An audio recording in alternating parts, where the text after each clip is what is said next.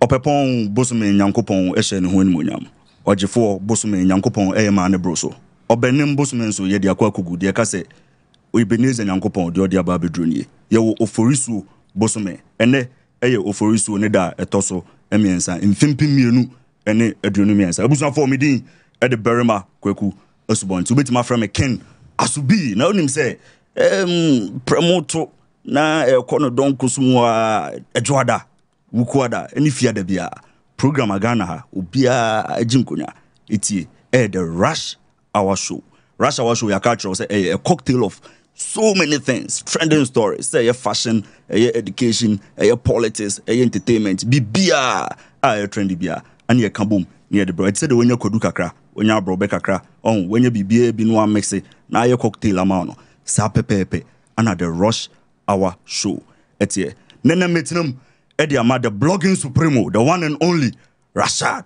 Unse wenya mpaboa be size be 42.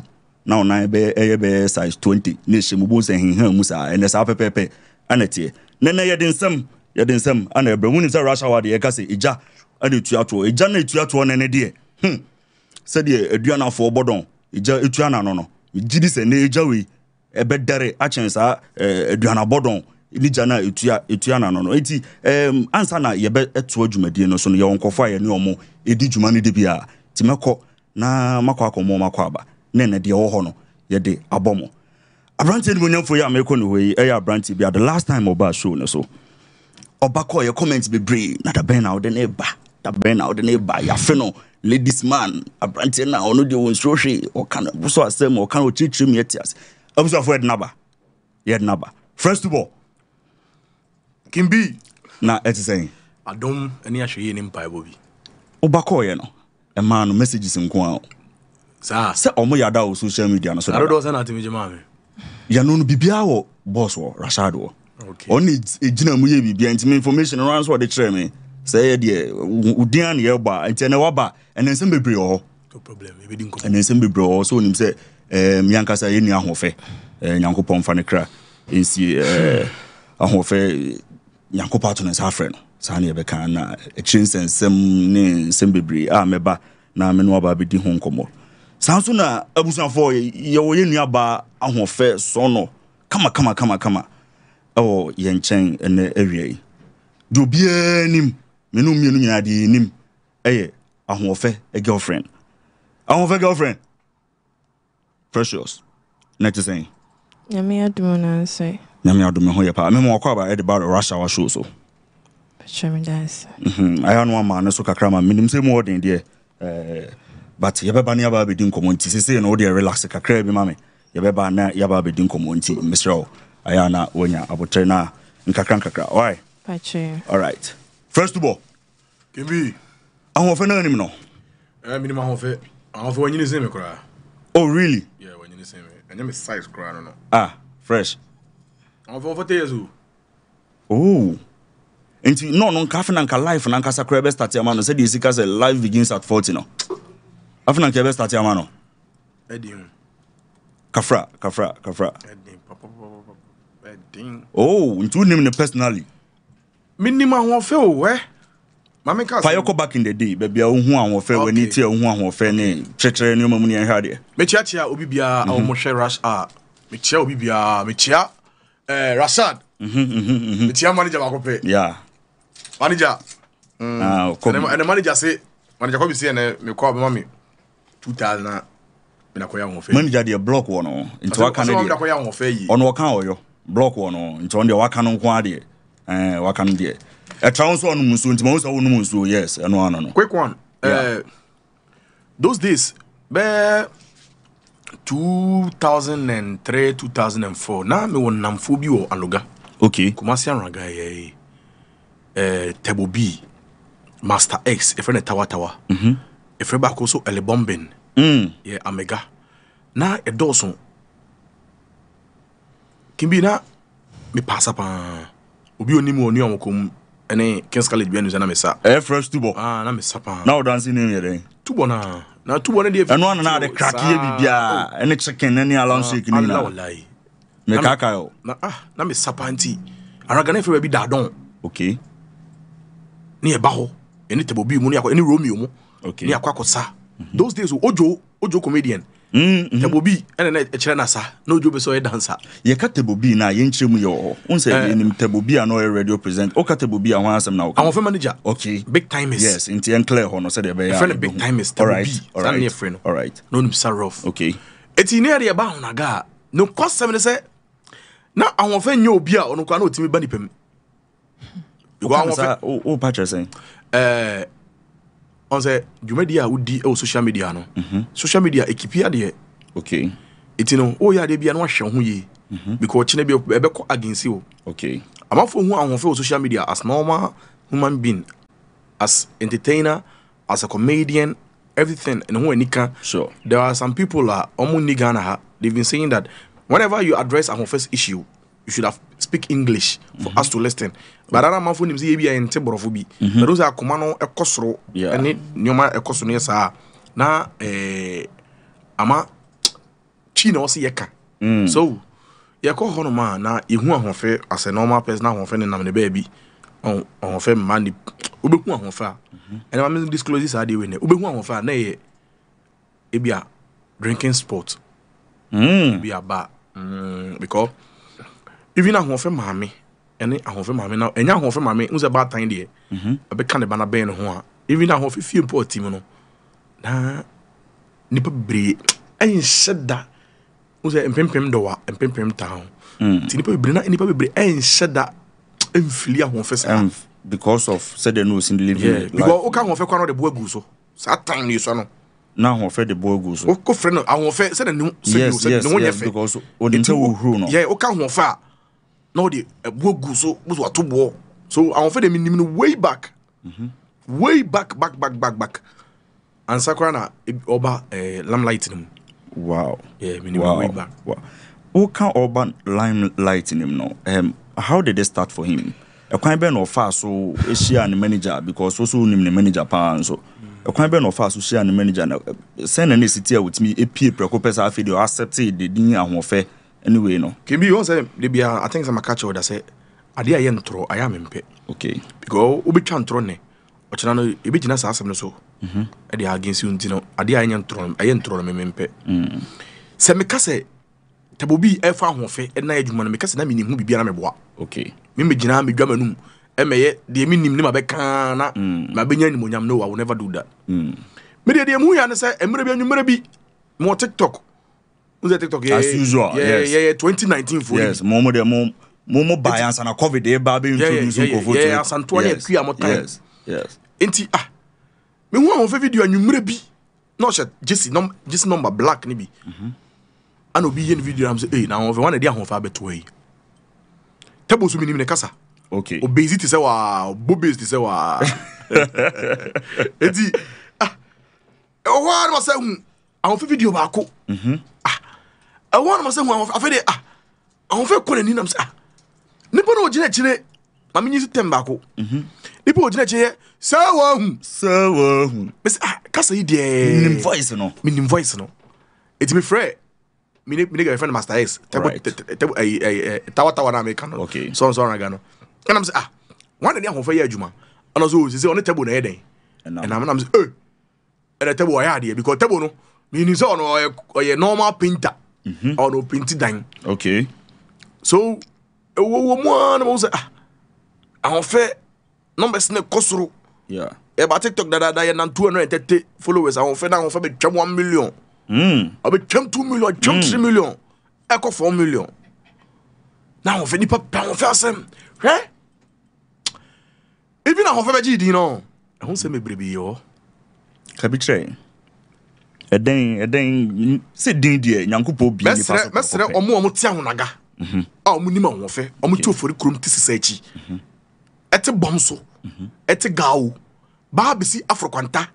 Sport bi a wo efe ne egbelenze. Na Ahuofe e wonsuo no Ahuofe ba betena ho amapa mo Ahuofe e wo da so onko because Ahuofe onu said ohun no say oye star ohun no normal person it otimi after fame no ne otimi nante ba egbelenze ho onanfo no be transport ho no be twa bi. Wow. Akoma e kasa akoma pa Ahuofe no guta akoma pa Ahuofe Unim say odi Ahuofe si asa Ahuofe ntena ha. Umra no nkwa ti wodi because saa no aka kire no. Saa oti wodi. There are some videos be a circulate on social media la man for ka say Ahuofe manager edi Ahuofe ska. Yes. Na ska ba Oma Ahuofe bi. Efebu ameka say enokore. Okay. Barade bia won kyeremu.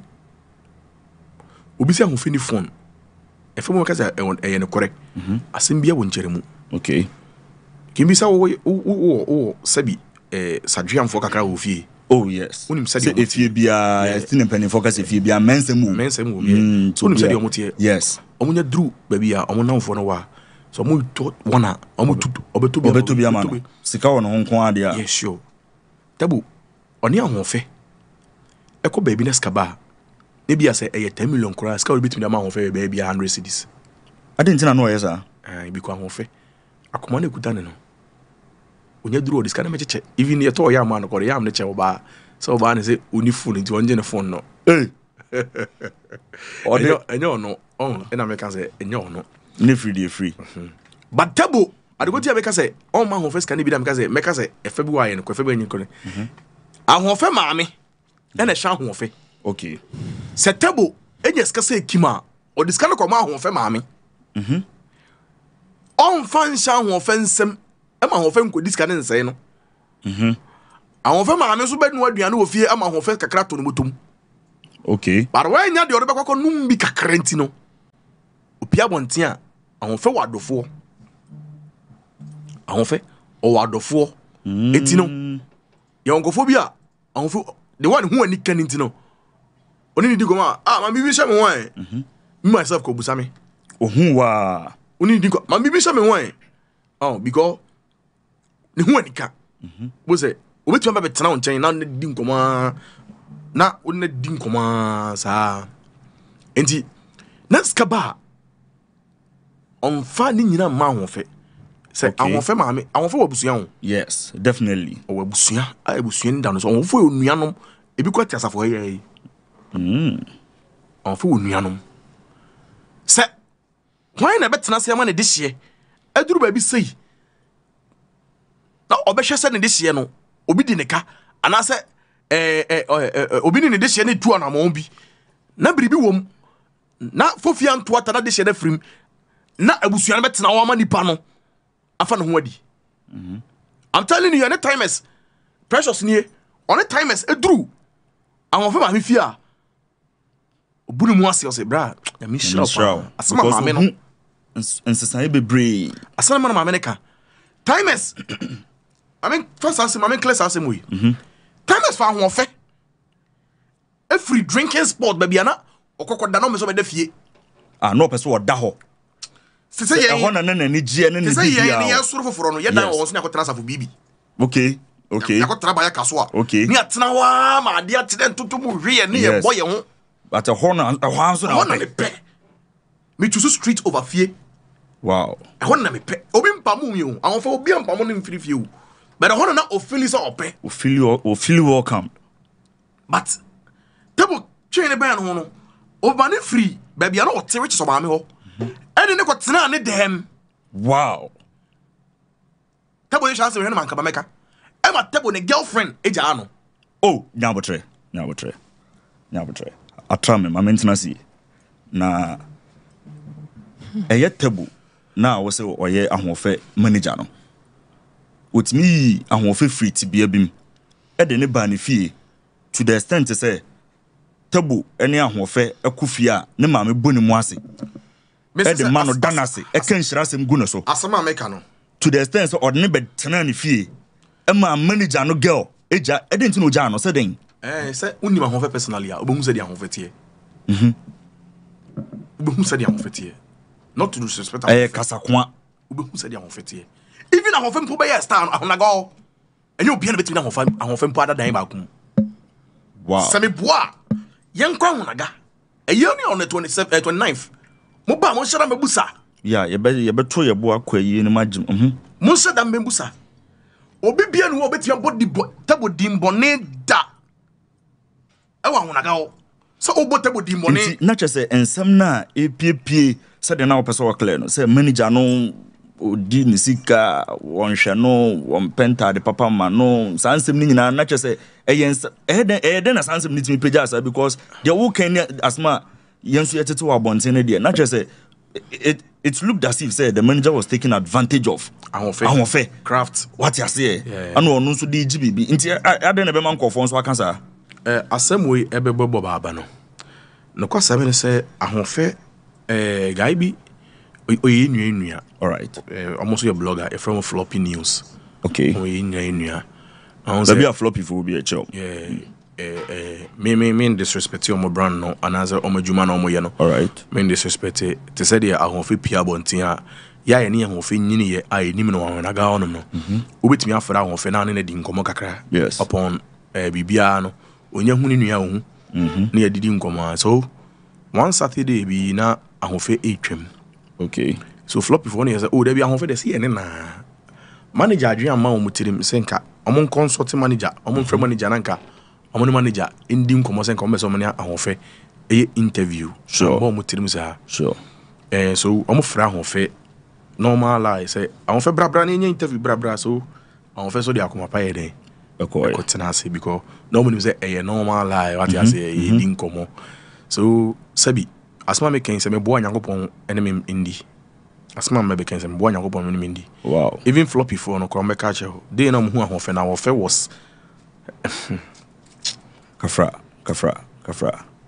na Ahuofe obi a sa time no twa bi pa oh nti sa time na say enyoma akonimu yeah okay no twa bi Brony Becker say he was intoxicated no twa bi to share interview now share Ahuofe videos it makes a difference so and I'm say scanner tebobi emfansion in some sure intino o de mane maame Ahuofe onko maame de bi no adua no man kakra to no botom no entade de Ahuofe o bi pa o hwe interview bi video bi boy bi post on TikTok disturbing the peace Ahuofe say ni pa bu say na Ahuofe ontade was me entade ne ego na de kakra na e be di no no problem no what you say so entade ne ego so Ahuofe nipa no na agin no oni floppy for no omni a friend is saying much knowledge about TikTok yes so omunim say after the interview frame me say two boy be so asemo TikTok utwa ka na and me brief you almost said yes said this okay interview now say upon 4 million followers any video about 100 million views yes unya she say a YouTuber c'est que YouTuber alhamdulillah 100 million views on YouTube easy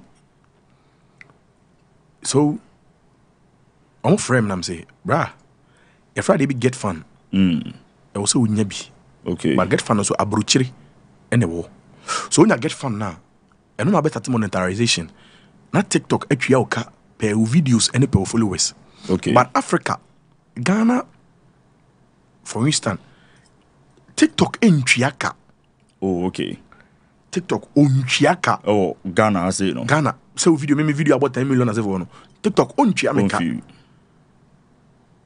but na nipa nim say bia unya views and our followers TikTok be twia woka okay sa na omo fa no say me brief you say there be TikTok ontwiaka upon your friend is saying numbers Ahuofe wo any videos wo no TikTok entwiaka and say oh sa and so no mo cry ba be hu say na ade no ye den etie na some moko life na chama and na me be okay all right Ahuofe me ba life on the way fun in internet Ahuofe me ba life e bia nipa be bia be 2k 3k na mo hwe no na e bi mo comment na mo sere but me hu so obi cha Ahuofe money gun no ne bo nya di bia o 500 coins na e be $5 be $5 obi to ma so TikTok bet 30%. Okay. Yeah, obi to ma even TikTok no one percentage. Yeah, even Lion Club bet to ma 30 million no. TikTok bet 30% of the 30 million. Oh, what you say? So Ahuofe ba life men kase table bi we nyeska wo TikTok wo e wa Ahuofe ho da onya bi ba. Okay. Onya bi. But let's ask ourselves say ofani free baby na wo e ne metena ne dem table na ne twa light bill, twa water bill. Yes. To atade ma Ahuofe. This can be coffee. Or the Bikofie. We are. Or the Ahuofe. Etu kwan ko Cape Coast. Honum ebi wam ko twa videos no bi on suo ho. Or the on the kwa Accra bi ko Konongo. Omu tutu kwan. Ni nyina transportation. Big table bi na nkasa. Ene use say scan nyina. Sure. E dia ye. Ko Vivian Jail ho. Oman charge Vivian Jail, but Vivian Jail yade ma na ye fe. Nyankopon shira sa lady no. Ye papa bi di Vivian Jail ho nkomo. But unim nkomo die mo no na o ka bi se Ahuofe. No wa kuma pa. O kan sem kyerɛ na wotie. Obetima ka kyerɛ Ahuofe se tena ha. Obeba na o edin no to. Nkomo ewo krum. Nipa efri mu a kenka na kyerɛ asem. Ba se de bi obetima clear bi efri ho. Unza wankasa one make statement say na we need do ni be pa woni nompa. Komo ewo krum nso no say na trauma kakra na nyoma he was introduced to those things into no so obanas what one aye din no aye sin na free me de nyame yanim no kurani me hu bi sa dade but so ye dia me minim okay we no na wonim anu de me nim pa because makopa mo no transport egbeni zo makopa mo no hoda oh now I want me do ho gym obi aye star we tena pem say now I representing manager no wa ya adwuma no sorry ko wo se medina chi saa tu ensuo no ho na sign mechi wow nyame anu no say even tramadol and say cigarette and say sure. Weed crana mimi to me de minim mimi de na minim entwebie ni de yen de na minim pa amafo say adentina manager na say na Ahuofe yare wa meka nkyere obi anim dwomfo Nyankopon hyira so obi anim adechemu asem yes obi anim say eni besi yes even there is a conversation out there once again speaking about the fact say the day before say Nyankopon turn in Afra Ahuofe no they went on live on this sister in call live yes me den bebem but me pe opinion say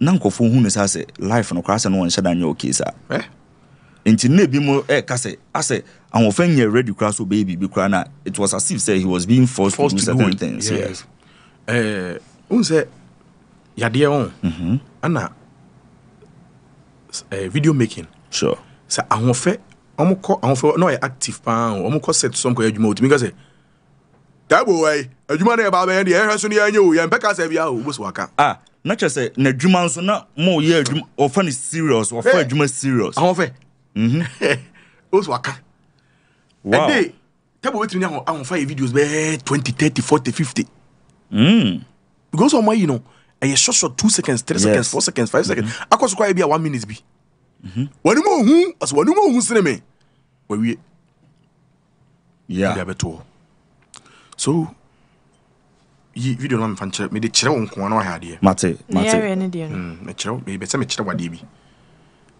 enye de ku no yade a na Ahuofe na oyade even take hospital whatever na ko be 4 times that particular hospital na araho sem ni mo betimi akọ mo kasa bebrebe no mo betimi akọ se ye boa Jack Ahuofe timi jane nan na table na eworo dem hwe oh atiefo we dey mo fa nche mo ni mo but said ye be ya ye benya a clear picture of whatever wow Ahuofe na bresa no Ahuofe video ni o na yare ba say na situation na no go through ni ana on kasa ye mo no atiefo de me hu no a hard drink kakra yentimi mfa nkyerɛ mo but a hard drink kakra hwɛ Ahuofe tibia ne yare ba osi kom na hwɛ sɛ de osi home ne mfifre ne ade atifo ne ahwɛfo a hard drink kakra na unkasa yi mo no na wo ka bibi sɛ ordinary hospital be more than 4 times right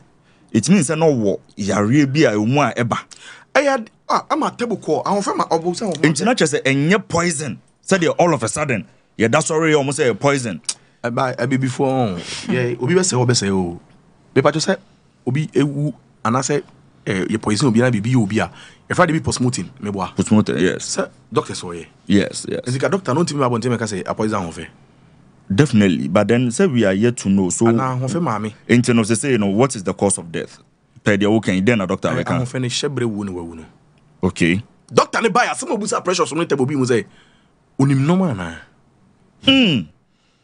asem ya na wo ka ho asem ya o de kopa mo ni free so say Ahunagya junction na kopa Ahuraga na kopa mo ni free no. And no ahwasem ni. Wo di ni free ahuraga ba afọ kwanta. Me free afọ kwanta to ahuraga nya. E de no kwa ahuraga. Ahwefo ye nyina ye nua bema. Social media sensation Ahuofe. Ehon koma na eguso ayedi. Munim se Kumase de se de Kumase city no Kumase se abusua. Sebe se obi wo eba enye fie honkwa na omotete no kro no nyina na tete ba sa na Kumase yete odo wo yentem e wo kro ma enti so obi Nyankopon adom eto obi so na nipa ni pagya ye nyina ebo anoma ni pagya enti se de mu hu Ahuofe e wo mu TV so mo TikTok so social media platforms ni nyina ye nyina ane eboae ema Ahuofe dru level na odru ye no yetia US Europe obi apa Ahuofe asem to the extent say TikTok nkwa no close to 4 million followers. Is it the followers near 4.5 million? What it? 4.5 million followers. Celebrities never enye is cross obenye 200,000 po. Na baby a na Ahuofe wo nkomo ani edie. Ene baby a enam ne manager so Ahuofe kokodru ye. Ene animonyam ananka afe na epija ebe fie.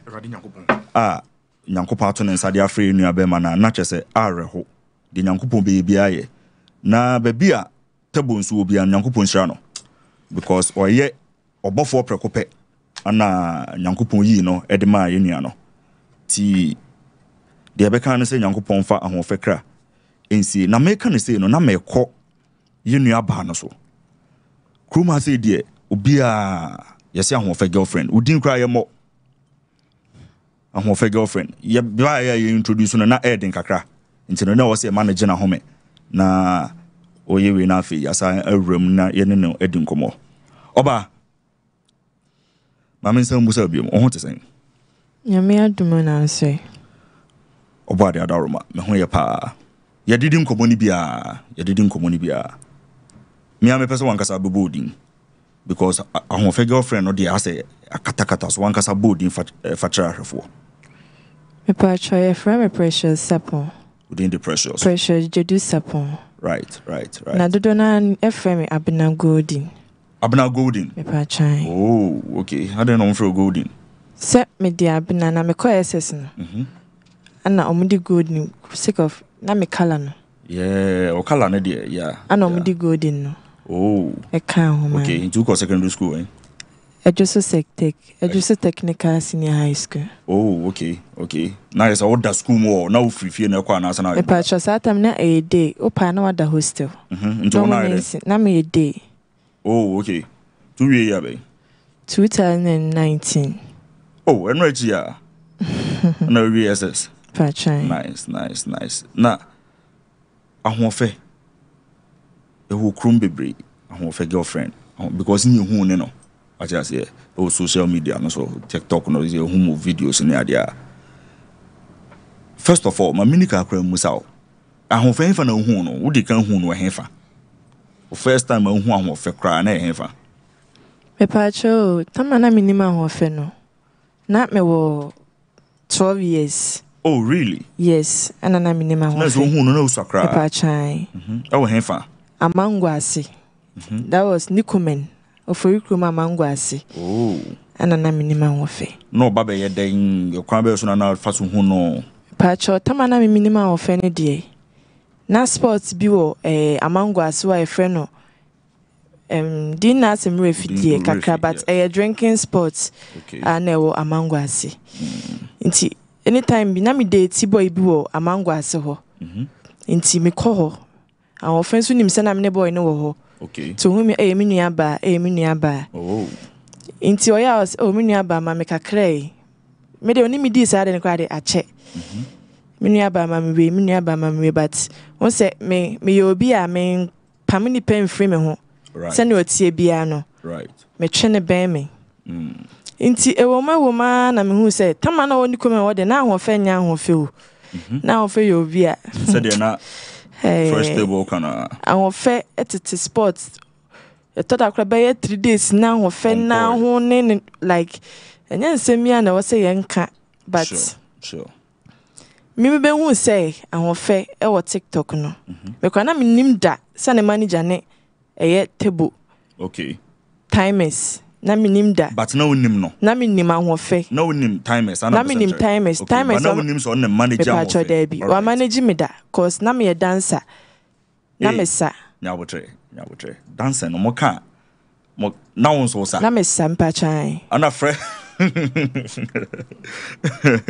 Now, now so stage name day. Me sa time more de na. O sa no mo froze o ko stage e froze abna golden and I say na me join exhibit mo. A group no. Oh, okay. Yes. Na me join exhibit ke kusi. Omo na e kire masa wo ayedwiase. All right. Inti tebo be hu se me wo talent kakra wo me mu no. Ana obefa ye ko twa music video bi. Adonko for Tamana Adonko. Ba for no. Okay. I there part role na play. Now was video. Asa na me na me yo ba wo boys nim. All right. Na me sent o de call ye me ko twa video no. Emma like me ko echi kakra but na me mpe asane biem. Ana me put to stop our asane. Okay. Timbe won say Ahuofe wa TikTok no. Na me say na ho na de Ahuofe aba ha yi. Na me nim da say timers. Until later on me won say timers no. Me ni je na me say tebo asai biem. Ondo phobia na wa ye ni ye. Ophobia na wa ye ni ye. Because one kasa we living testimony. Me pa chan. Inti ewo mu a obeya star kwa na me nhede hu ne saa. Ti da ko mi ko bo mi ti ewo oferi krom. Ana me hu Ahuofe.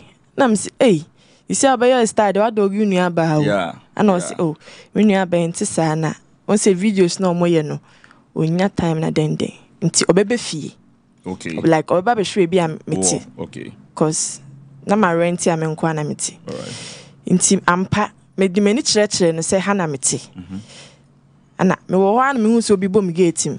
Ye obeye star mu na oba me nchen ofie no. Because be gate na ye Ahuofe. Actually say woman direction na o ka so obeba na o do say ayo abehwehwe be out am. Wow. Nti oba ye no ane ne de sere say we star de wa dog me I say agudie nti oba me ne videos. Oh, okay. Ni ekodidi ni e fa ha ni e nam ha. Ti ma area na mete no. Me ni fie kra otimi ba ho abra. Me ni ho. Ti e fie of years ukunu ba ha ukunu Ahuofe ba ha. Oh. Ase no mo de omo de ye kasakoa but Ntisa na start here. Pacha. Oh, okay. Inti Semidie me doing but I was a meka. News here na ma bontin say ne manager no dende. Me abena me tike. One ne manager ni enkita udie pa de.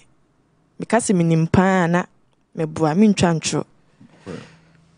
But de me nim fa Ahuofe ne manager no say manager no wa bua Ahuofe. Cause time na me nim Ahuofe no. Na Ahuofe enti sei. Oh. No enti sei kula. Nti de odi wani ehu. No kra che say wa bua Ahuofe, wa ne free baby, aba baby. Wow. Pachai. Na me ba o.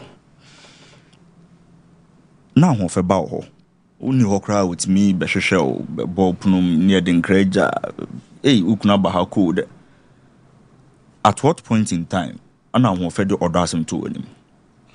Ahuofe for order asem to anim. Oh. Precious. Yes, again. What you say?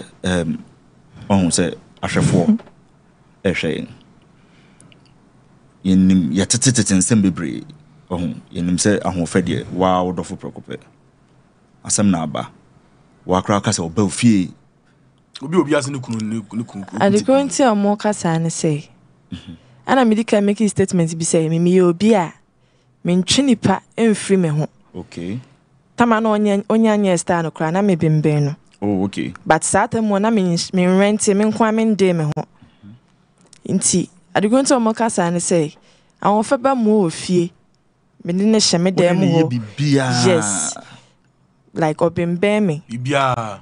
Yes, bibia se bibia sa. But onsen before de omuni munsem ka. Okay. Aha. And untina mo mujina so e dey make a statement ne say Ahuofe ya my boyfriend but Ahuofe ya my boyfriend. Wow. Afen mate dia wo kana say nti na eye ben o me pa chan ene TikTok ana mo ye say the music movie ones said o accept obi a say the e ba ho ne be ne sa na bi nso ba ho one ne be ene man kofo nya sa notion ne say that was Wednesday before Thursday no be no area no oba me ho na me yellow to ejuma okay me ko me shana content nice and over dropping numbers me pa chan very good inti no the last day before so be no me ne na e wo ho ana ye na me ne sa pie free fie o se ekoto eduane e wo area mu ho na ana e koi na me so be didi no so be di dokono fanti dokono ne nchinam okay ana mkoto na me sama ni sika se o de onko enwumre me pon a na wa ye de wasaba cause no nkra phone okay ana mo number bi ameka se me friend na me na ye de ampa so de o se yo enwumre me ho na osaba ai Ahuofe about wow. And I'm in the videos. The last video I'm in the year you do ye call life sad and anajuno. Inti me no mention the name the sickness nessa and I'm making statement say mention the name on any manager no. Yes. Inti Obama you call life. I say oh na why sign. No. But me obi a me manage me ho pa me ho tame like so was and cranny about body now honke cow na say any general will be you person ye nyoma ni so ye sa na me metie aya onum bibi me pa cho there bi Onum there bi me obi a me munampo me ni muna okay to one kasa no obi a lively person to ten bia okay all right inti oba ya wa sa na me say there bi o my enko life ti life na o share last video na me ha no pa me am say Ahuofe yenye sei Ahuofe yenye sei ti me ne ye videos beble no se o sabe di mo na man me too ti me ye no saka say like a common de no person ndidi and am so do nya abotire ye life ni wi cause na me ni nka na me mpese obeko na am so do nya abotire nti okoi ofiri me nchen ko that was the manager no ho adana na juno ti me wo fie na me hu se me ko join on my life na me se hu se one ne manager na ye de it's our life and I do not remember life here no say the manager no life and no na man ti Ahuofe hu kafra abusan for a hard dream ye nyina ye de se dem di kan ye no ye nua ye papa ye bibia Ahuofe ano de ni je brain o social media ensem ni bi wo ho a wote wa abonten asebe ana hard dream kakra enti no sɛdeɛ nsɛm netia no saa ne yɛpɛsɛ yɛde toma wo na ohunu kure wom na ohunu sɛ wɔn mu ano mo ba Ahuofe no na wɔn ni trimu pɔbɔne bi ana adwembɔne bi awo no ntim na mmom mmoa ne ɔdɔ ana no pɛsɛ ɔdan na di ɛde kyerɛ yɛn nua no pressure mame sɛ musa wo ɛbra wo hu sɛ Ahuofe ɛwɔ manager no adentina na wo ne di nkita hoso bia in terms of life ne sa no man na won seek permission from the manager because the narrative out there and say okrana na wo hwe no na the manager man he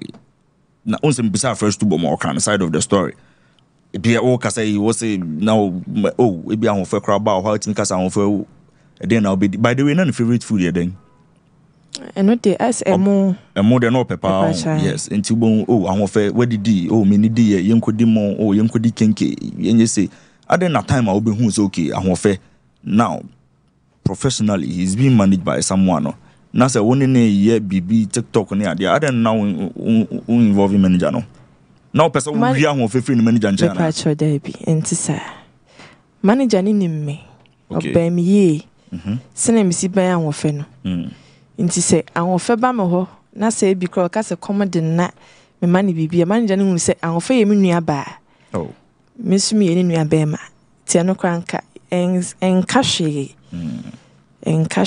cause me fitine ne yes no ache ye inti adana that was Tuesday nya Wednesday ni but Tuesday ni so ba me ho ofri ho koi me come ma me te ayi aranga jom that was aranga ejako fie okay inti oba me ho o ka so okofi me koi a ote aduane bi ho na as girls be trying to share on betri phone aye ni video there be yes girls as area phone no what's as baby a no watena baby a no watena okay and I'm say nya na wo se o person nkoto aduane di na ha ye on solin free ho okay na onko me pam no nso ampa o sole ye no ye de just I want from mo kasa kire na no oti me pa chan ana okọ enti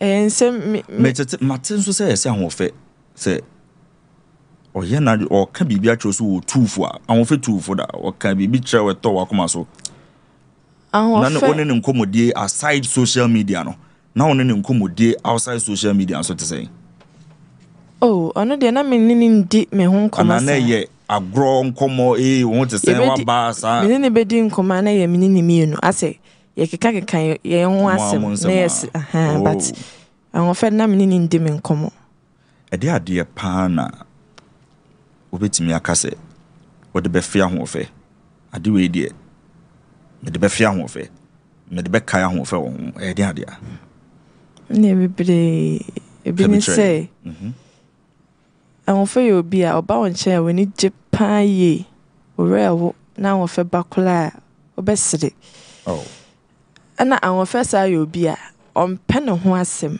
oh Ahuofe pen ho asem so tan Ahuofe na hu sa Ahuofe the videos cry na TikTok obesere ne ho tan cry be film ana Ahuofe mintimi nka se nipa de obi a oni tini mopo yes but so we nipa na so utimi tan Ahuofe de a na won so pan de wa din ye cause Ahuofe yo bi ani kwan se nipa tan no kura nti news no mo de nam ye nya yanka emba ne sa sese na ede esi yes ne yare no Ahuofe be make statement bi say tubo ka say ono mo nsa o kan sem pa oh yes ene ati etiefo ni ma make a chom Ahuofe yo bi onom sa ne nsa ne nwama na o kan sem statement ya ayi omokofa ni ko yin interview a oko make we interview na sin obedi sa nkomo ni bi kire me okay e wo me fie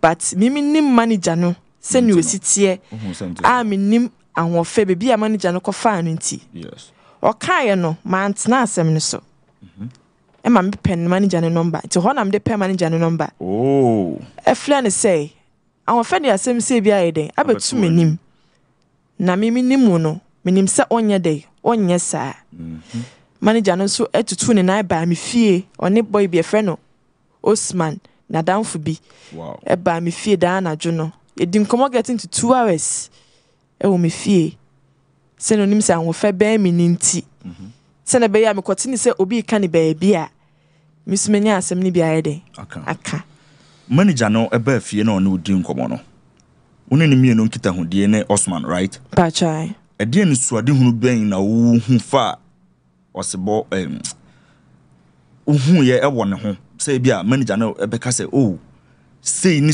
na me pese me de ne ko me de Ahuofe kokodu ede de suade hunu na hu ye on de oka pa oka se de ne de na opese ode ne ye anka de opese ode Ahuofe ye ne die na ebebele but na Ahuofe ma no ho kwan because ebi ne say on say Ahuofe oye star yes but Ahuofe ma no ho kwan ma ne stardom no on polish no me pa yes said no person ko handle no me pa chai cause ato da cry o hwehwa Ahuofe a yeso wo bibi yeso wa ha yeso wo sei enti ato na wunya no de natena se ene na ya ade kra me pa chai o hwe no kra o ble no cry asem foforo me pa chai na nyo so no na net nso enti na net but on se nipa de oni obi tia wontimi enchechire no cause ono sebi onye bodamfo na ya bechechire no because man she dem so no so ho asem nko me pa chai because wa fa no sebi oya akwa me pa chai nti oya sa na me se ade aya mo nko life Ahuofe kra ntene ne ho ma ne manager ne nko life last ska oyi kire me kula bi anka wo 4 million ho ahwan followers yes ska no kra na ndru ayimpo 500 cedis impo e wo me life so wow manager ne yi phone no e de treo ma odi wani ma me di meni ko siawe ehu ska na e wo pe pa cha ehu ska na e wo TikTok ndru 500 cedis impo tina chose na manager wo And so I do look at me patchai. Wow. But I want friend not on man or quite. Obi onima wo fe bi enim sa wo fe penantie pa. O be 2 days ni kwa na manager ni hunda. Ti so pie ko hwehwe no. Ekochini obekọ yesa wo fe nam kentin kro no yesa onam ha. No na mo watch fans. No bia twefun si ne so. Ebia ne se blogger yi ko fa no. O hwe ne ni ene se ne no ositi wo kra na. Na timu se na ne ma okay. First of all, Subo bra ni nkomo na de chese ensam no a hard drink. Me read some comments be na mystery. A hard drink. Ensam ne hard drink. Yetiti bebre. Menim unso ni manager fine. O kan ni so de hunu ni bi kire wa na. Ba bia no pese o de Ahuofe edru. Asamo. Any opportunities and free chain eba because any meaning nkomo menim se shatawale mo.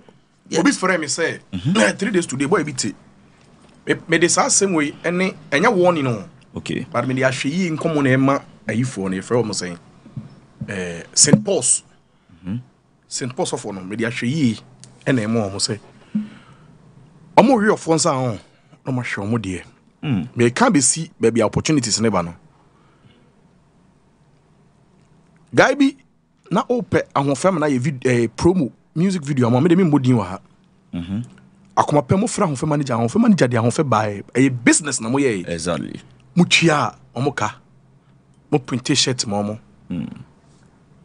St Paul's ene ahraga de emu nche da nye den enwa enti no e friend say e bi Ahuofe efrifia obi be ka say obi a manage obi na nipa no manage efrifia sa asem na ahyase me ka say te bobi no e painter okay what you say so okona bi onya adwuma bi no kwakoya o make sure say the bio be drop videos nti o mo set so a say na me kan no o mo twitwa bebre say the be ya so onya adwuma kra na o mo video yes nti so oni around kra na oni okoya adwuma na Ahuofe e wa around na Ahuofe come am ko didi a enam say onya kakra ntu ne botum emfa nkoye saa ne nsasem na sefo oni nti no wo say Ahuofe pia tabobi ehwehwe Ahuofe utimi ba na boys no mo St Paul's no omo be Ahuofe pan wo but obi nim dio ahyase na boy ni da ba bi no munyina muhu mo antimi ammoa boy no munyina munnim na bi munyina munnim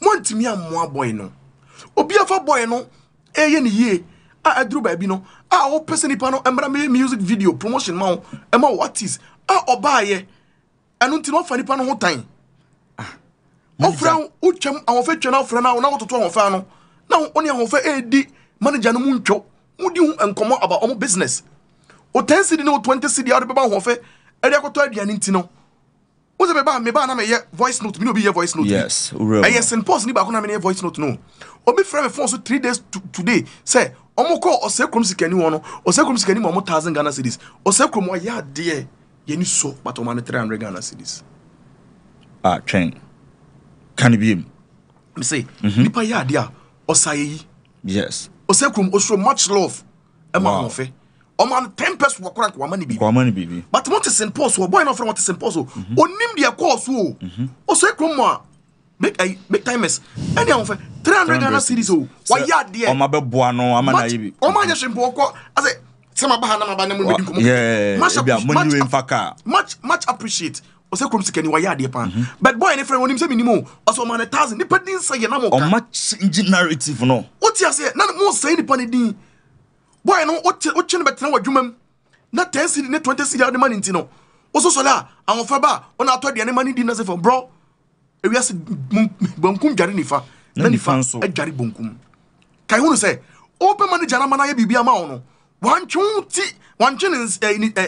san oba for business na woni ye adwuma no na wonya ho kwan eban nipa na afedi o pese wo yi nipa na se atwede asai nipa ni din without no reason wow wo nipa na wo yesa no obi mpo bia adwuma ma o onye ska no enya wo so no wo de nipa ne boa wo mpoma wonya wo de no so no de no wo jai nipa no ka che nipa so wo ya adwuma wo chinka se ya enye me ene nkofo bia mo ban boy na ka boy no kwa ko wuye de na but wo jai wo de wo waja wo de ho de wo de ye ewia se on kama on ade ba bia na me kan se da wanim etwe da che Dia what ye will be in Nippon Punka once more. Nippon Mao from nowhere, it's a water and a jum. Emma, yes, a business of a human quite idea. But yes, oh, Nippon Pono. Okay, Chen say, so much I can say, would you want to Tioya, but Uja Nippon Jumano, the same as Jumana Wangas. Oh, yeah. Unka, dear. Motuanoma creative story. Motuanoma creative story from drinking sport, from our family Miss Fee to an one cast fear. I'm the girlfriend John, the girlfriend John, or the Ahuofe to coin, and the qua. Brother, there be 3 days before sound of and that time is every Ahuofe. Shazi, which is Shatawali. Yes. About for deal, ambassador deal. He said, why am I Dr. Laikino? Wow. I'm telling you, bro. This is exclusive. Babiana Ahuofe empempenso ne n'adwuma aden ana manager ne Ahuofe yin afei na nanka ebe pay off. Amanka ye hunu bie se ennioma na ye no social media ni nyina no. Esomfa so ne ye nchia Shatawale nso babi obia ne I think so the new album about this. You want more Ahuofe din? Yes. Yes. Ahuofe a legend. I'm telling you, bro. Wow. Mr. Media, omo to St. Paul's. Omo yes adie no. Omo njai, bro. Fi se okoto sadie su ni aso an kan che ne se sori ne so. Ka che se sori aso ne se firi ne so a. Na ba so. Sebi mu omo te won mo ye madwuma ho. Ahuofe manager ntimi mba ne obi medi nkomo abara wo adwuma. But mo free ho. Ani Ahuofe se di Ahuofe tienti no. Mo Ahuofe ba mo nchen na mo to aduane ma ne di. Na mo pese mo busa nsem. Nipa na ye fine kakra no. Even flop in terms of floppy for me nuanom. Even floppy for no mo nim de course so o mo ntimi amfre manager na. O mo ni manager ni di o mo ni Ahuofe di nkomo no. A manager ni ba mu no. Boys na sa pa manager na cho. O yi video no o yare no. Ene yade bebrebe o de Ahuofe call. E kire mo na afre mo se film ye. Yes. O mo say de o mo my mistake. But I see awie e nipa na from. Video no mo interview no go say en. En no kwame no kasa. En no ya kwame no kasa. Floppy phone. MC mo. Me no kasa mo say bro. Ya kasa wie mo fa nche yen. But I'm off work of a video ni bi. Yes, I understand now. Eye ni pesu. Deus akase na ba ebi wo Kenya. Ehona nan kan bebu san because Ahuofe drew level na o breaki the Ghanaian community no. Era Africa, Kenya to Europe. Ahuofe na ne numbers be brief free the United States of America. Obi wo America obetimi asend Ahuofe video no obusa say dia asem na wo ka no. Me person translate mame. Enti no Ahuofe said we see breaking out no. Period ni na anche bebrede but the impact and then the opportunities na na eba no na so enti mame say musa fresh say nkofo social media once again when the news broke out, the sad news broke out say Ahuofe had expired na yenya nkofo mu ba ye be kan say what is so special about this guy? I didn't think I'm kind of awesome. Nankofo make a whole lot of negative comments. I didn't have now what can just am for. And I shall make say content creating obi any how huno. But the any script writers here, screenplay no. In him say the content creating is here. Obi me say TikTok on and have videos. Man for TikTok for instance in Kasem. Obi one my bro okwa adwuma mo nya hwe o. Obi one my challenges so one so. Obi one my stress I want so. We want my abusua sem, ifia sem, awadia sem. Yes. And you may be but the moment obe find a phone, e be TikTok, obe ko poku Bilson, abe kubra good afternoon as if obe hu Ahuofe. No, Ahuofe when it any was a wosre no. Ejem kwan. Yes. Ade omo ye no, ejem kwan bebre wo. Hu Ahuofe, na wo hwe nipa. Therapy kese pa. So John was why him say no else bro. Therapy kese pa. Kimi wa me ka say me. Boafo bi ama boafo bi sense fo bi say boafo bi ko fa yade fo bi ne call hospital oduru onipa na anya nkwa ya de wudi ahye sa boafo no papa yo bu ya be yo no ya de boni esusu in the life of BU comedy we di artist biska 2AJ we di artist biska Ogidi Brown we di artist biska manager say bre obiafo obi kura so oye ni ye no person from nowhere me myself me kutankora for opoku bi o semester Ray spike on ana so for kotala nso manage omo 4 enche onso ebeba so wadi obi asika o eno me friend be also boss Mr. Yeah, once a while. Because I really love those guys. Me promise me domo. Wow. Me dia me say me tia me ready me wu me ready. Wow. Minim dia me ye. Ade tia bia mu wo nsem. O ma hwe ya, abanfo o mo boa manfo no, o meja ye o. O mo ka enkofo bi ahye. Me wo see ya, your friend boy bi kwadwo pounds so then, o friend two boy me person me pe was on. I feel like helping those guys. And yes, cow. Men's we are boy me. And yes, but say, Nippon the bone temple, the wall of Ben, or between Ben will be not ye diaba. And tell me, you are men's boy me. What for you ready? No manage me. Because I do see manageable Bob Bomranti. And boys now more St. Paul's. Sure. I don't know, me was St. Paul's. News no negative news ni free. And I'm Sabo and I make us say, oh no, good members me body. Na adentina me bao.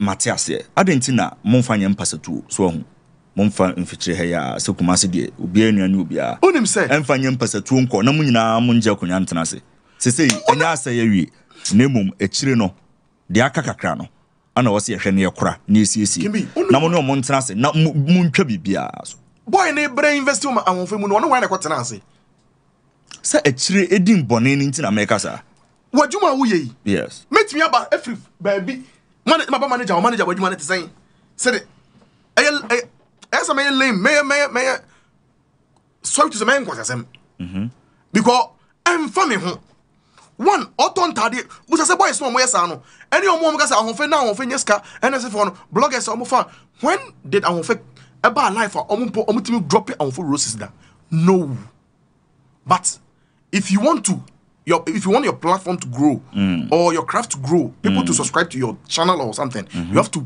pass through the right path. Okay. It's not always about the negativity. Who be for negative, sir? Negative. Jack, Jenny, what china home? Me de be na make home. Na come false news be come me ayi bebrebe. But mwame brand no.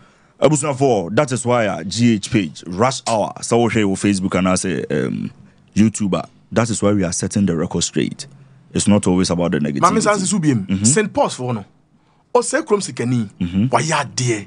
Boy no friend me catch them say. Ko se krom 1,000. Me patcho dey mo kanya negative. Time na time is ebo Ahuofe na mu ni hobi. O friend mo friend no for deal or dey buy nti na mu nya ekwan. Eni ne yesa. O man o se krom ko ya there. Me kwa kama 50 cedi go me friend mo na mo ba me nchen. Sure. And mo 300 Ghana cedis. Mo susu encrypted false news. Me say susu we. E man looky as if say asade. Skaba e be mo skaba. Afena kan skaba. De nyame be bia e. Inte say no aye da na yeda ben. On the 29th. On the 29th of this month. Last Saturday of this month. Ye be ye no. E wan lugawa. Ana pado. Sana e baby. Hon ye be ye no. Wow.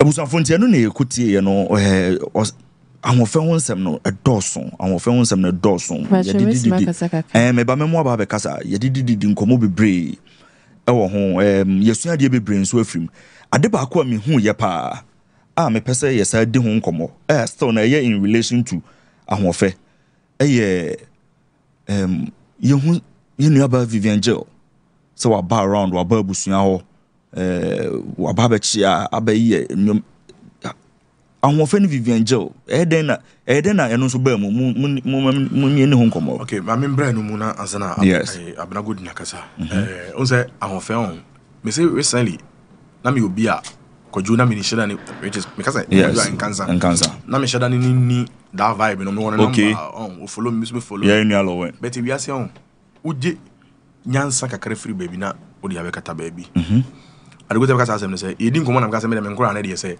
Opo, I just offer me. As one kind of say, Tubo, I am pa, and you want away, I was almost for but I was who say, what true baby, I can say, Krubi to us. You won't Krovobi or woman up to now, that's also, maybe in the life of Dr. Likey. All the sound Krovon are called like you, and like him, Fre or moo, but all your moco.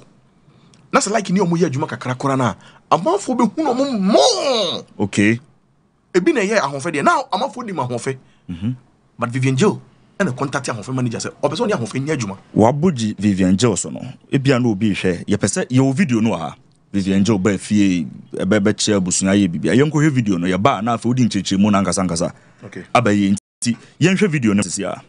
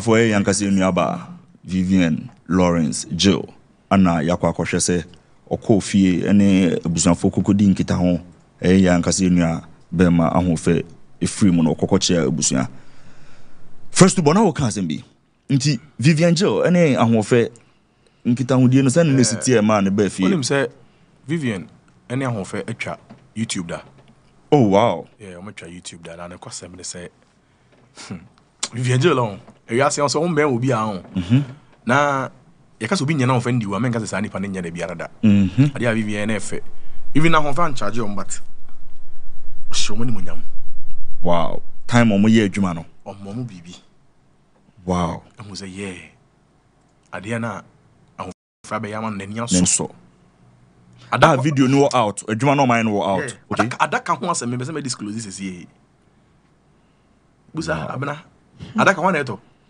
Vivian Jill na che say you go for mu show appreciation wow what you say so enya omo nko ti hu Vivian o ho na che say de ntia oba ho no na ye adwuma no was our relationship no ama wa hye na nimonyam ekra sa wo ho edi akira ba ba che abusun hu so oba yen so de minsu kakra sa ba me say ade a human enya ono nko ho okay ahinsan assemblyman Samenshia wow click RP oh enko be brave support even in the media kwa no and outsiders no be brave supporting you know now wow. Big time is the number 2 ho ana abena so number ho say obi a opeso mo bia no betimi abo because you know ejai bibia management crew no so omonya because say bi abuzu no omo nsheda eni bisa yes nsheda ni bisa so Vivian Jill no say hu no ha na chese de na wo ho no abena me hu video no ye hwe video me hu say wo na odi animu abusu ayre wo sanesters de animu me achiachia sen na sitie ekwan be na Vivian omoba no wa na okuhye omokwan me bo ye hwe video dia se de sitie ana Pacha sana no wa na odi animu ya wo Pacha abusu ayre na making na wo oh abena wo ya mama raho ade na oyesa abusu nti ye nua ba Vivian Jill okoya de nti a okoye no fresh to ball e de aboyen say woni ye nua ba ma Ahuofe no mu didwuma hye na nimonyam kwa pi so nti ono so teye no na chese ha no to oba ya na so oba ne abusu nyina ba besun e ba behwe se de ibesi ahwe e de bibia ato na ye se chirem kura eye Vivian Jill asa afa adaka no afa ho ka so no ankasa abusu nya adaka no mfama no Osaka say abusu an to de eye feyi cause Ahuofe de no da na koma so pa. Na any ni din no kra ansa match because na Ahuofe you be oda na koma so. Meaning say na Vivian cross our plans and ko ne be more skate o. Moving the pro men train we mpo. Ye pants wa casket. Kebi ma membla we so na Brasso, yes. I'm out for see YouTube. YouTube triaka ampa. I say YouTube. Oh yes. Time duration on YouTube edit videos no saying. Untimi nya Ahuofe video no sa 3 seconds no 2 seconds go to YouTube. So kwa ko diska. Ana meboa. Oh no cry as no 2 minutes and above. Yes. Ana meboa. Now one minute and something and above now wakwa ko diska. And secondly, no obi nim ade chemu nsem. Ahuofe na na pomu din nti no. Na time especially any management queen person na onya hoden na ka YouTube no because Regan Jackson or can management queen no. Oh, Jackson came and tumba Regan. Wow. Yeah. Okay. So no more YouTuber now come baby twa. Fofi Antwata ekofa we. I would have same way. Bye. To one is no more share juma pa. Into YouTube na man fu hu Ahuofe videos no. Me kan be me so fa video. Who create YouTube na dem video to me match wo. Debbie. Ana me boa. Debbie unti. You were fans of Dr. Likey. Abla any like. But then they out on the like videos here dey. No more cash. I want to muska. More cash out. It is uncle for nya sa genuine. Obi nim se besi wo beka say ana mo nim sa na man be a YouTube page. Ebi asa woni pa na kasa no unya num wadi di ba wonnum nsuo. Enti ebi ade betimi atra se atram no nsuo na kokun. Ayi ade na wodi na kwa kokun. Ana say akopa yare abrawo. Asma beka na say minimum ka minum nsuo. But wonnim ade kuruntia. Wow. Ade chiebia mu nsem no ye nim ade nyankopon nko a. Enti no sa YouTube asem na omo ka no. Omunjai. Ahuofe baby no di ne dwuma pa. Instagram. Ana TikTok pan no di dwuma. TikTok pa. Ehona na ye fie. TikTok pan no di dwuma ne pa. Omu nyeska kakra ba. Seska no. Eno one na me sesu biem. Eno one na table bi di twa light bill no water bill. Eno one no de tonta. Eno one mo de kota hotels. Abro mo tu kwan. Eno one mo de ko ebia lake. Omo ko bebrebe. Seska na ebia. Enye ska bia na chance na afa na ska bebrebe den. Eba. Omo ba TikTok no. TikTok Ghana untuyaka. Nti ebe sero mo say. Omo twaso. Na yema Ahuofe nkonko deni. Me last words am de betwa to one ye. Omo outside no. Mami kan biem. Table bi big time is nyese mesere no onte brofo. Ahuofe manager no. Okay. Onte nyese onim brofo onte brofo. So ontimi expressing ho saa ma amanfo ntiase. Okay. So when I watch a video bi abena page girl bi na man be abena kasa so share that brofo saa ko ba yekua. Bon share that onte brofo many ni be wie with brofo nto de nya abotre. Onte brofo e ma kan sam nshana no a. O share that brofo. Abna. Onte brofo. So onte brofo bebre. Bebre mfino. But are going to now person no brofo. So the reason why you didn't want you to talk Abna. Because of my conditioner, that's why. Your conditioner. My condition, that's your why. Condition. What's the condition you're talking about? Like Ahuofe was with me that night. Okay. And the next day, night before he passed on. Of course. Ahuofe was with you. Of course. Wow. And the next morning, I heard Ahuofe passed away. Around what time? What time was he with you? 8 o'clock. 8 o'clock. So how many hours did he spend with you? 1 hour. 1 hour. And you escorted him back to his residence? Of course. So around what time did you hear of his demise? That was 6 o'clock a.m. 6 o'clock a.m. Were you up by that time? No. Someone called me. Now, first of all, so what's bro for come or that first of all, or come bro for you come now some better now okay. Sure. Opeso ya na odi abna kokoto asemu abna. Opeso ya na odi to asemu. Enti no say wo last words ya den. Me pese me kan hwa Ghana for any areas my phone na say Ahuofe no nya me boyfriend. Okay. But no Ahuofe obi na obem me na opema asem ye. Me so me pena asem ye. To mun susu nkeka esa kra na ebi a betimi ma me boyfriend na enya issues. Because my boy no nim say Ahuofe ba me ho. Me striki na Ahuofe. E ma me Snapchat nso me striki Ahuofe mo mu say o me ho. Nti omunjai nsem na omkeka no. Oh, okay. Na enya no kre. Mate. Yate. Patcho me das. Yate. Me wo audio bi wo ha say ya me pese me bo so hu aha na afi yigina so je yen last remarks nafi yɛde nti first of all mpɛsɛ oti this particular point Mr. Yɛnhwɛ audio we na yɛmbɔ nafi yɛngye last words so no obu mi kwasea kyerɛ ewo bi so no ma me gidi na o ma me gidi o discover no weti aso na sa na ye duma 3.8 million ebiwum 3.8 million followers ebiwum What's it about? Yes, yes, so last one. Yes, me ho fa nkasa. Na Ahuofe if you find about it. Oh. Esa say was say chi. She said chi. Esa say was say chi. Wo me no mutre fi no mo decide ni ye de. E ma me du e bi kwara me se mempe. I didn't know. Oh, no bi mo say oh, come on time say na mo boni pada. Ah. Tele ko du be bi e say me fa me amade e je nya aba. Enya aba be ne de. Ah. Edibo na say the man na say one part e dani hu. E say the man wa. Sir. Na wa gia tun to ko na afere. Oh. Na wo fe ye hu say social media na mo. La e na ko TikTok. Ayi obi de bi ma wa na say bia wa na ko wa na say den. Obi na say obe fa mi no de mi ko e. Obi na be fa no. First of all, boss you. Or reaction?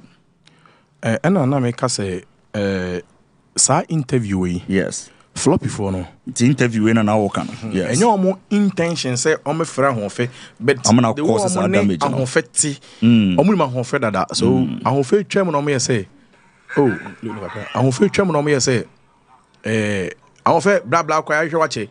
Nanka ne kwan so nanka yosenka me nua no floppy for no kan mo fra Ahuofe manager mpo nanka mo ne Ahuofe de. Edin come but omo fa na say e normal lie ya dan phone ti no. So and at that time no floppy no be kan kra floppy sisi kro hwe me. Ono akasa frame because tubo dey no ko yehu Ahuofe no kra na wabo. Ono akasa kra de ka che me record on phone so na wabo. So ensem Ahuofe kan ye e na me ka say siska na on fa ma Ahuofe mfa nhye ni botom. Tabo emfa scan ma Ahuofe mfa nhye ni botom. Na o de be kokko ma ne maame na o maame di bia aduane ne kakra bi ama no nti no. Na onya de odi betwa bi kakra nti no ohu ni say ebia na table emfi no but otontare ma no oye bibia ma no so floppy mu yes interview no wie na table bi ekohu ye no ana table na nante ba floppy for no ana obe kire o mu nsem mu edi video na Ahuofe na oyarra na asefo no ana mu na say say na eden etie so ade a floppy for no ye mani gye pa na say video na omo ye no omo ko kate sa ade ni free ho okay negative na Ahuofe kekanya even floppy for no video Ahuofe boom kotodwe e patch say osere no okay so fortunately in free floppy for no so on the record yen Samsung can say floppy for no so aye de also omo ye bia yes sure on the record omo clear ade na free ho very good omo because no omo fa bibia normal no mo nim say na ye de very good e be koso but eh sane bai ana e ba ne sa ba floppy for no omo sign omo because any omo nya na net abna we there wo camera ni on camera no yes o camera ni hwem na kan last words there ka bia ne said opeso summarize bibia fama ahwefo na afi yenja okwan na afi mene fresh tubo enso ento aso Pacho de mo catch Ghana for and say obi ben obi na say obi ma obi bibi edi to bibi di ana say so obi bro obi a eno no nkyere se nipa kro no nipa kro ne girlfriend ana se ne mpena epa macho so obi bro obi eno no nkyere se nipa kro ne twempena saa kasa ne de mesrem megyae a menya ka munjae cause bibia menam bia na nkrofo hwe me the last time na Aranga Junction boys bia twe phone ebe sime su be me interview ba mama meni anya dia komu video me de me koi really me pacha yenya ne saa nti o boyfriend feel saying no oyo okay cause oni me sana Ahuofe de na oben me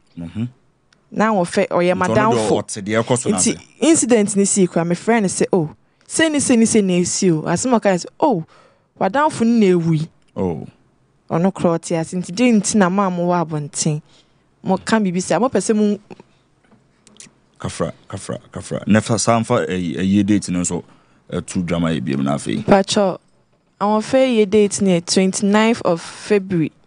Sorry, 29th of April 2023, ending of this month, last Saturday, ending of this month.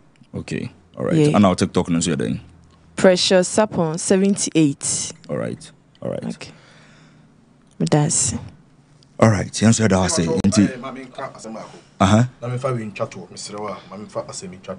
Me too. Unse asemba obi aka bi. Yehu video bi circulate say obi so say floppy for na dia Ahuofe share ba na Oman bibi nom ye na de enseme brebe anybody say obi apɛ ne craft obi apɛ ne fame obi apɛ baby obi duru as I say so say human ye ko friend mpo say o meyi ano baby yankofo na ye on ne ko share ya ontimi nya no enti asemba e wo say o mu hunu floppy for no man fa Ahuofe ango baby ya da o mu hunu no ene Saturday na o mu hunu na ne ye interview no all right yesremo nipa din say ye bebrebe floppy for no o man fa Ahuofe anko share baby ya Adian de unim no menka sana pese mete because ade bia no edan ni mu twan o me de sana meka ho me nua guy bi me panasa mpa friend AKB TV even cry no or frame me for interview ma me ne ye interview me Philly boy no but na 7 buy no aso okum dwani adidwa me ma sense ka so no so de na all ye no because e me ya but oba bontia be di mateme brebe but yes respect is reciprocal de oba ye me no sana me yo me mfa na di atemo o de on fa ne ho the fame no pese wonya no ana ne craft ana ne followers ana ne subscribers opese kosoro no o ma ne kosoro se ne kwan so no ye na da ono anim se nya ne kwan so a da ono anim me do no se do me na me do nipa bia me bu obia se de obi abu me no so me ka chene se ade a wonim no me se ne se hwe no wanye de wanka me das ade a wonim no hwe na wanka first of all afena me no ese ba be bonkomo ebra ija abna akwan na G&J Hope Digital Online Business. G&J Hope Digital Online Business. Yeah, boy, I'm what discover new business opportunities online. Inti your numbers at the screen as well. Open say you be boy near ship you said be ya wodwuma bia wo ye bia no betime additional job at the account where you register. Poucho and your fraud we taxable bibia de na kwam kama. It's you know find number na the screen also no. Na ye mo on ship you. Now you know you right into online business ebe mo etime additional income. Sanso na ye kan doctor Amuzu ehon asem e the actual said the pennies doctor bema de ewemre mu papa ni monyamfo ye friend Dr. Amuzu and nyankopo ayi no e de amai nti problem bia e ye obema yom bia no Mr. fa Dr. Amuzu a number na ene ni nkomo na onim ekwan a obefa so obetimi asama wasi obema mu bi o tafo club 600 hey lip tomato mix Mr.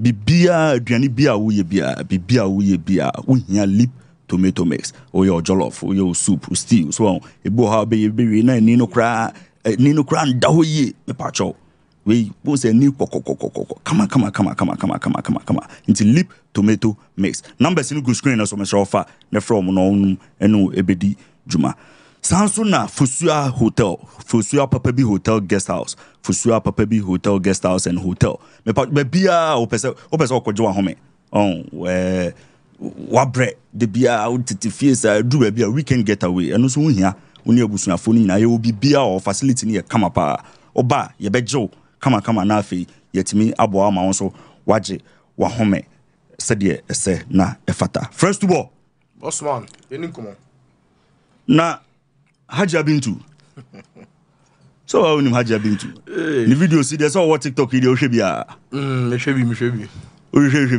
Ohwebia na ise ni jabo abrabo ma ade efe on eden efe wa Haja Bintu ho nyame abode efe jack like who eden the body na efa nyame abode efe ohene so to the what generalize bibia o pass ma me beautiful na Haja eno a oni eye di nkomo oni delay the Loris Frempong yes over the weekend omo interview a drop it na interview no drop it you know nsemu kroma o Haja didi nkomo na sasem we nanka se hia me ntimeja abna adwentre ho okay ai meja abna adwentre ho asem ni hia me pa Haja se ema nyina sex symbols me viazi o ase ema nyina o se ema nyina sex symbol me se me now sex symbol ya ka sex symbol you ready a sex symbol or icon is a person or character widely considered sexually attractive.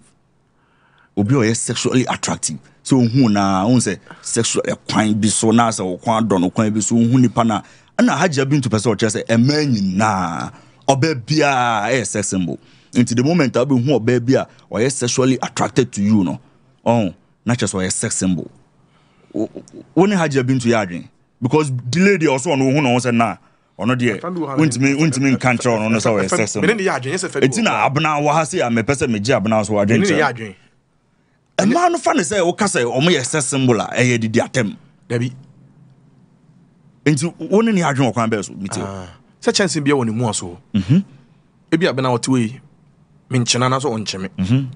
It is unknown to me describing as your sex symbol and I be. But if you ever call me who about Phoebe or Chimney, Mr. Mitchell. Into Hajia been to Casa in terms of a Febu Honoma or your street so cancer seminal. Okay. What you say? Because if you are betting you or baby say, get rid of your lie. You say, me girl can't say when you say name lie. Oh, you see, on when him says when you say mistake, I'll be real. And when you say pan, then who I who and the Shire feel saying, oh, the person will describe it. Oh, there be oh, big to oh, first of all, there be first of all, your man found this. If you didn't tell it, oh, first of all, you have a tray. And then out to and then me say, oh, yeah, me crash. Eh, when they say, aye, yeah, you're survivor when they say, aye. Unim, I don't want to crash me, catch me. And maybe you're baffled for that. We could be interview with and say, who is when the share or because in Bia Obiano so so you could see so many could share Orange FM. Mekwana mekwa me lie on so opie free. They were or chia they were okasa me ho. Okasa boys na no mo am share no behavior kan am say Wendy. Na ni pass say na ni party. O men obi a obedi na temo. But who get on Jack? Me who get on from that day, I'm admiring again. I'm admiring art now. And I'm on your specification. Who went there? Me probably what you Jack. Me person me beja abna adwen kire ho. Yem konko hwe Hajia Bintu video no. I hear ready. Ye hwe ya na abna enso abam. Nti konko hwe Hajia Bintu e video no. Nti won say eto ni mom no me ma na ani je ho nti wo be use no more. And they say what better more of like a sex symbol, I'm sure you know. Yeah. Nti no so no who ne sen. I'm living my life. You're living your life. Into the fact that people see you and they see sex and all, like you don't see it as anything. It's okay. It's normal. I mean, Obebia is a sex symbol, you know. Okay. Obebia is a sex symbol.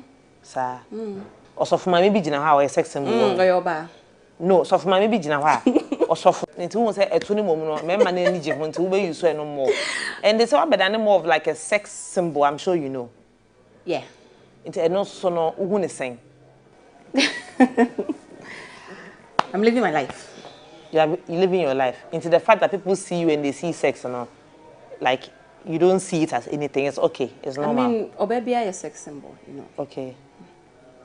Obebia is a sex symbol. Sir. Also for my maybe jina how a sex symbol. No, so for my maybe jina how.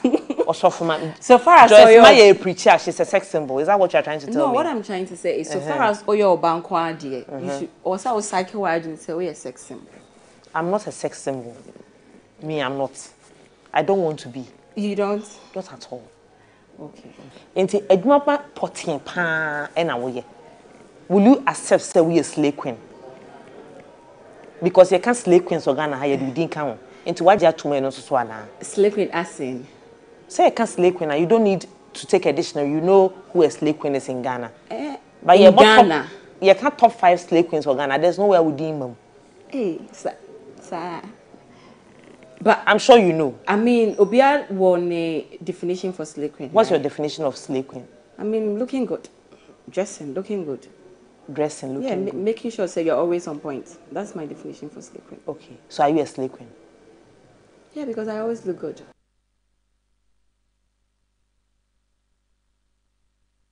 Papa. Dear Hajia Bintu Kanono, wouldn't you adjune? Say, Obebia is a sex symbol. If I be meaning adjune.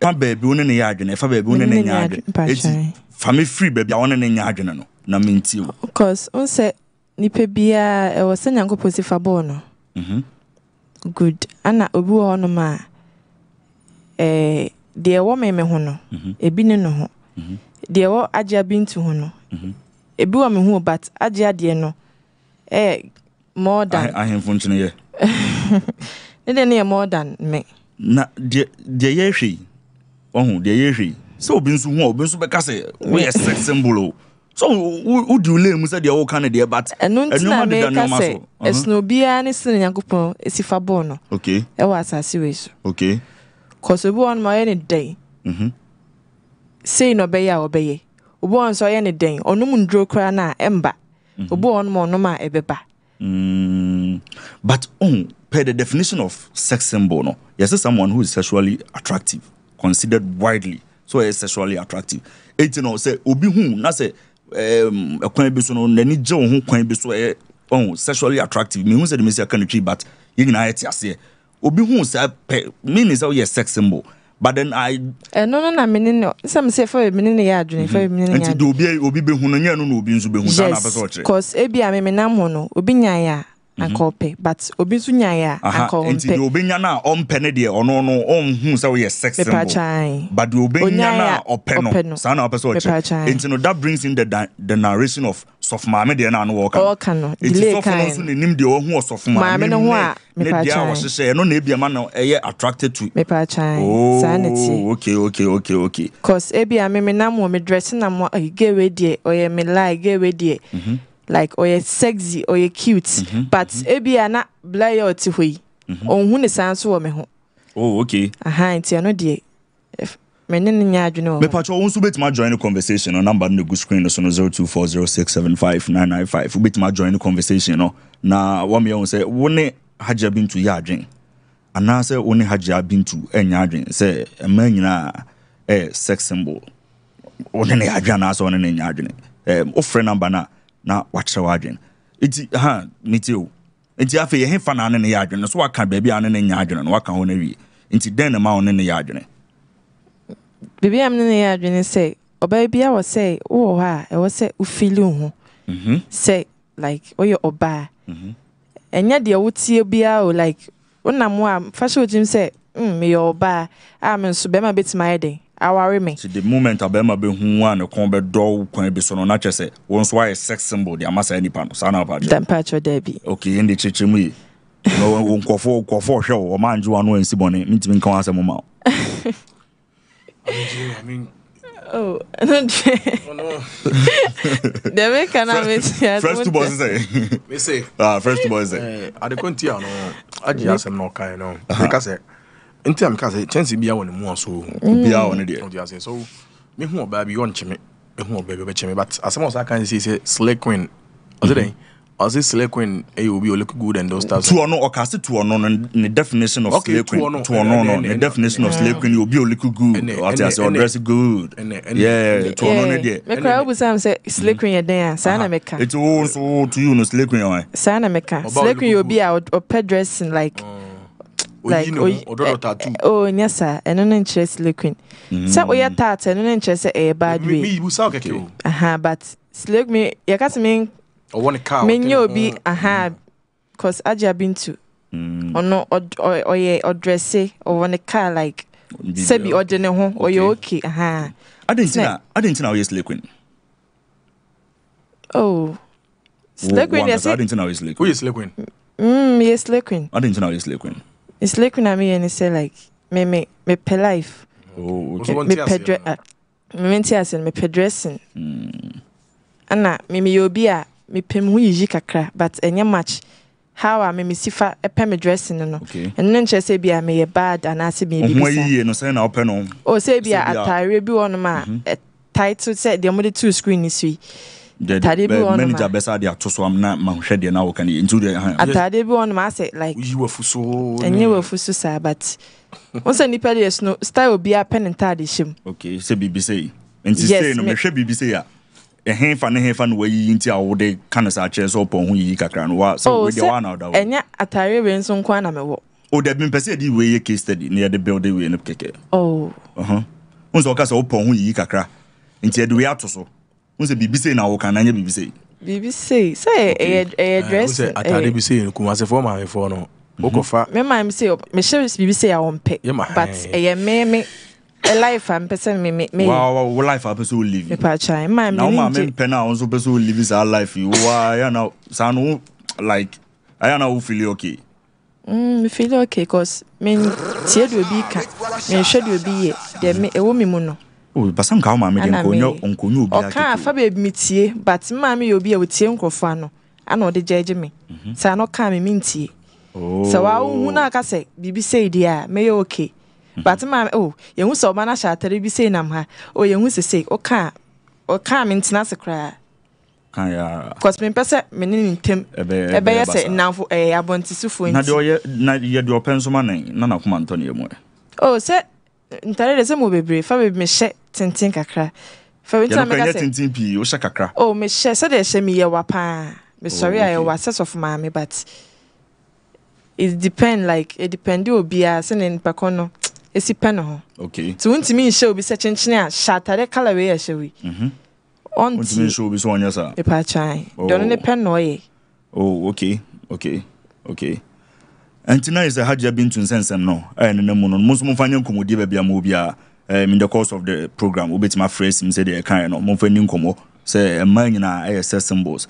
And I say omo enye sex symbols are emrane call, but there is this particular issue so I'm person still now fresh to ball you can asem with regards to my branch friend Harold Amenya Ucha movie nice guy nice looking guy over the weekend we understand say on say ye in free market anymore they say they come no me no they say they come no me no. Now one gasa da be na onso kwa beg na ye nyina ya because me okente ho mo cha ho aka so be me ehu date ne keke ni efra ba be do achi aka 8 years tobo when ye year na obe ware no when you oba no so when you oba no I say do that's all put do kakra o me say I and when ye year no so I they say dey na de na 8 years say wow me nya fota manager the Harold picture to screen Papa near you boys or that sound to be obi a child that sound na see obi wunti no o chene japade na me ofa no nto beba wo fa se de wo se me de asara bi BC na Harold over the weekend Nigerian ho fru and no ho komo na me pese edi abena wa se nso sound so hia me pa because wa worry afide social media all of a sudden I say ye na ye kire oba obi nware ni oba obi nware nkomodi die nam ne se oba no ho nye fe ana oba idie na be kama utwasi ni na oba wakoware ni ni make statement bro obe make statement o na lady first of all hwe ne ho fe ahonfe ya wu die aso wa ye na da oba osura urade obe mamfa no nto nchen fato jai precious okay ne ho nya me fe beauty lies in the eyes of the holder. The teenager on him a coin for no. Shall baby one more come home abrabumo edi yedi ba. Okay. Or baby will come home abrabumo I didn't kosoba. Or baby also come home abrabumo dia hocheba. You choose wisely.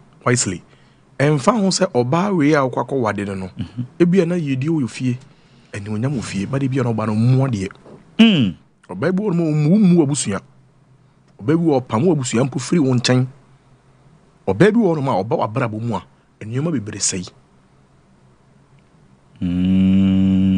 Chances you nua no sebe on say yes aso no betu so oba wo pe onim nani so na de be man kofo aka so oba no ho nye fe keche tietia no oh yes keche Andrew Nigeria no uskasa abo bi osabu ade o sikapa osabu ade Jack obi ani wono ma ero do nya kora o obusuyan so ana be enim say eneya no hu no ko are neya na no I'm not build a relationship over the years he has known her for a very long time yenye din Adebayo o skasin papa ya bebre eso de na yere de no wow ye wo kofo bebre o mo ska bebre but enam nyoba binti me de bia me ka say I love for no reason because me pɛ say e bia woto ana wanim ana se bibi say okay so chena bi nyankopon fa sa mana okonya accident na e bia woto na me pe no na ho koto chema me hu asa be mpe obiem ana wanim na me pe no say esuo bi ana eja bi hye na hye fa me pe obiem ana because me ba fo wanim no mare bia mumu de wo yoma me ebu a obu me bu me busua de wo na me kasa oba me nchen no epia madwuma ene me nyuma bi kuyi yen count sa anyoma no o fiti prekope enkonkofa bia sister yi se oba be ware no bitumi ne ho ye mefe omo kasa asem no omo yire no mtesen wow se onim Van Vika wife ohunu vi picture da beautiful woman no ya no so me kai say the last time omo picture p yen ko for running all sort of commentary on ho ke kan omo nsem nyina bebre ara watana ho up till now e dinti na otena ho e wo bi na wie bi masama no abna oba bia aware dade wani jida ubenya na ke so the whole day do na mo koba why do be bia o kente wa chusu so the be 6 months ni chusu kente ya pama die kama man why your wig you make up become ya the be 4 hours a man de bia aware be che late nyina de bia omo na ma aware delay ni aye we nyina na fa ani jida wo chia chia woni age wo namfo no we agina ho we twa picture no wani be ba ho so na be jo phone na ensem sei ane ye ka fa ho abna feeling it is saying okay me mama be mumbusa sao pa cause be me bia wo type of girl I will pay omoga se lady hu nya fe lady dey na chese na hu nya fe oh lady no hu fe ye pa but e bia no more percent ko nkofa obi a sese me society no wo me te o kana see ya na chese society no wo expectations bi o person carbon nkofa ana o ma hu bi sa ye nya ne sa ana tubo kai no obabu ono ma ne hu afi ye pa but oni suban okay omuade okay obabu onzo so a ne ho nya fe obuade nti ode yem fa me kranye for example say some your bani bi fine but obi ti say me a me ho afi chen bebre onya kunupa a onenete a odaka mu at mimi age but me te ho okay eno so mmeka ne say ti eno de omunjai ka but me shage ne den say e mana be mumbu hwane wentie de nkofo beka ne ho afi yie pa wow e wo kwa ne ye ni bere ne tan ana nkofo de kasa ne ho afi pa. I've seen so many pictures and videos of this particular woman and I think that she's extremely beautiful. Extremely beautiful. And e bi nso a makeup no. Yes. Na ni pa ko ne ye no.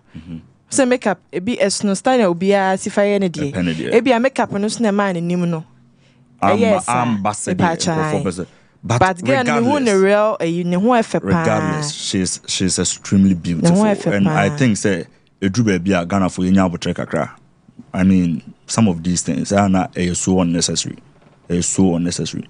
Yen hwe suban, yen hwe nimdia, yen hwe mwa nipa no. Ode ba bebo nti na efre na ware, ekwan no wa. So ekwan no ewa. Nti no po obi obema wasomdwe a obetime ne no atena. Na enye said de wo pen no e ka de wo pen ko ade a sanka obi yemfa patapa ne gay kranye on no wife patapa yes patapa obi a sorry to say mindi na tembat se enye bibi say na wasanko fa but oba no so eni gi patapa ho se we na ope ukyiremu a patapa ukyiremu say me kyiremu say some mo ka say lady hu nya fe boy ne nu so ade na wa fe oh obi a wo ne nu so ade a ofa cause e bia na me ne boy ho yes na boy we kra ne no nya fe na akofa girl we sa na me pe oh okay me so me de no ti sansem de me so mu omunjai ka sansem ne de omunjai ka pa chan again de no ho afe wow abusa for nti program na yegusu we rush hour enchakra na ye de djumadi ni nyina ekọ na wiye na ansa na ye be sorry so no there is this particular story ye fa na ya bobo so quick na fi ya sorry ye de free so over the weekend you see video be circulating ye police for ene mrantie bi in the course of the video, near heard the course where I say police for be bako were nearly down. And since be ana air sound the say police for Nankasan so the statement about. In Tebeko videos na ewo abonteno. Ye na fe ye ready statement na abano. Na quickly ya je first tubo. Ya je na dwentre wo ho na ye de asore so. Enti yen konkore videos number.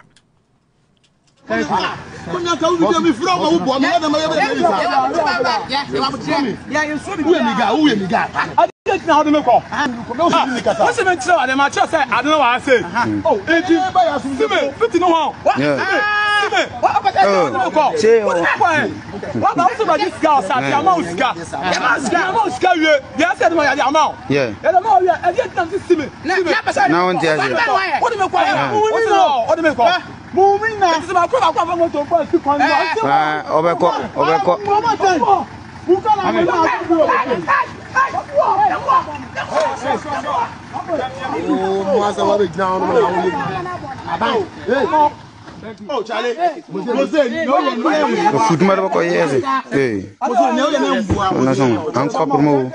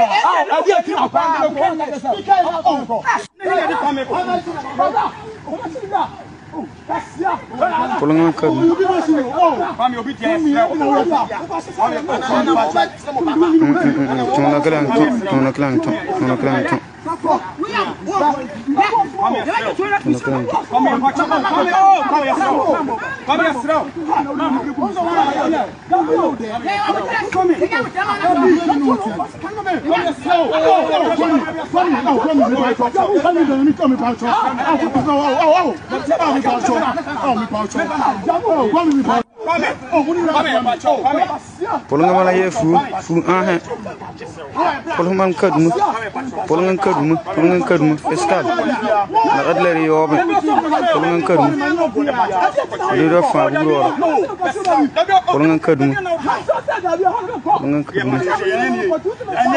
ushash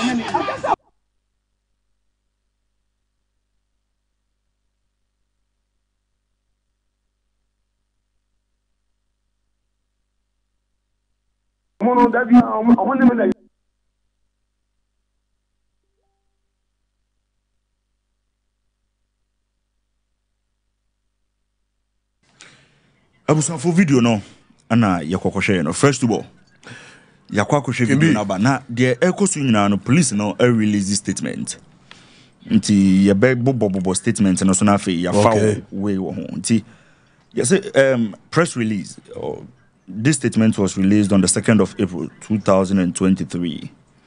4 people are arrested for attacking police in the Western region, an alleged case of extortion referred to the Police Professional Standard Bureau for investigation.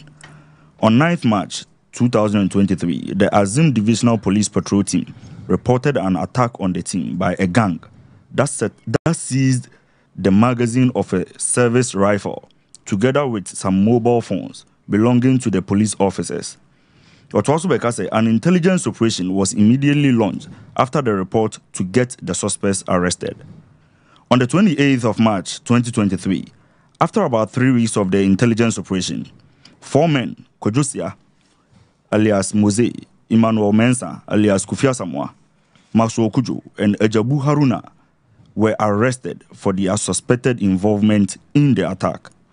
A search conducted at the residence of Kwame Atuasare, the prime suspect, who is still on the run, led to the retrieval of 3 pump-action shotguns.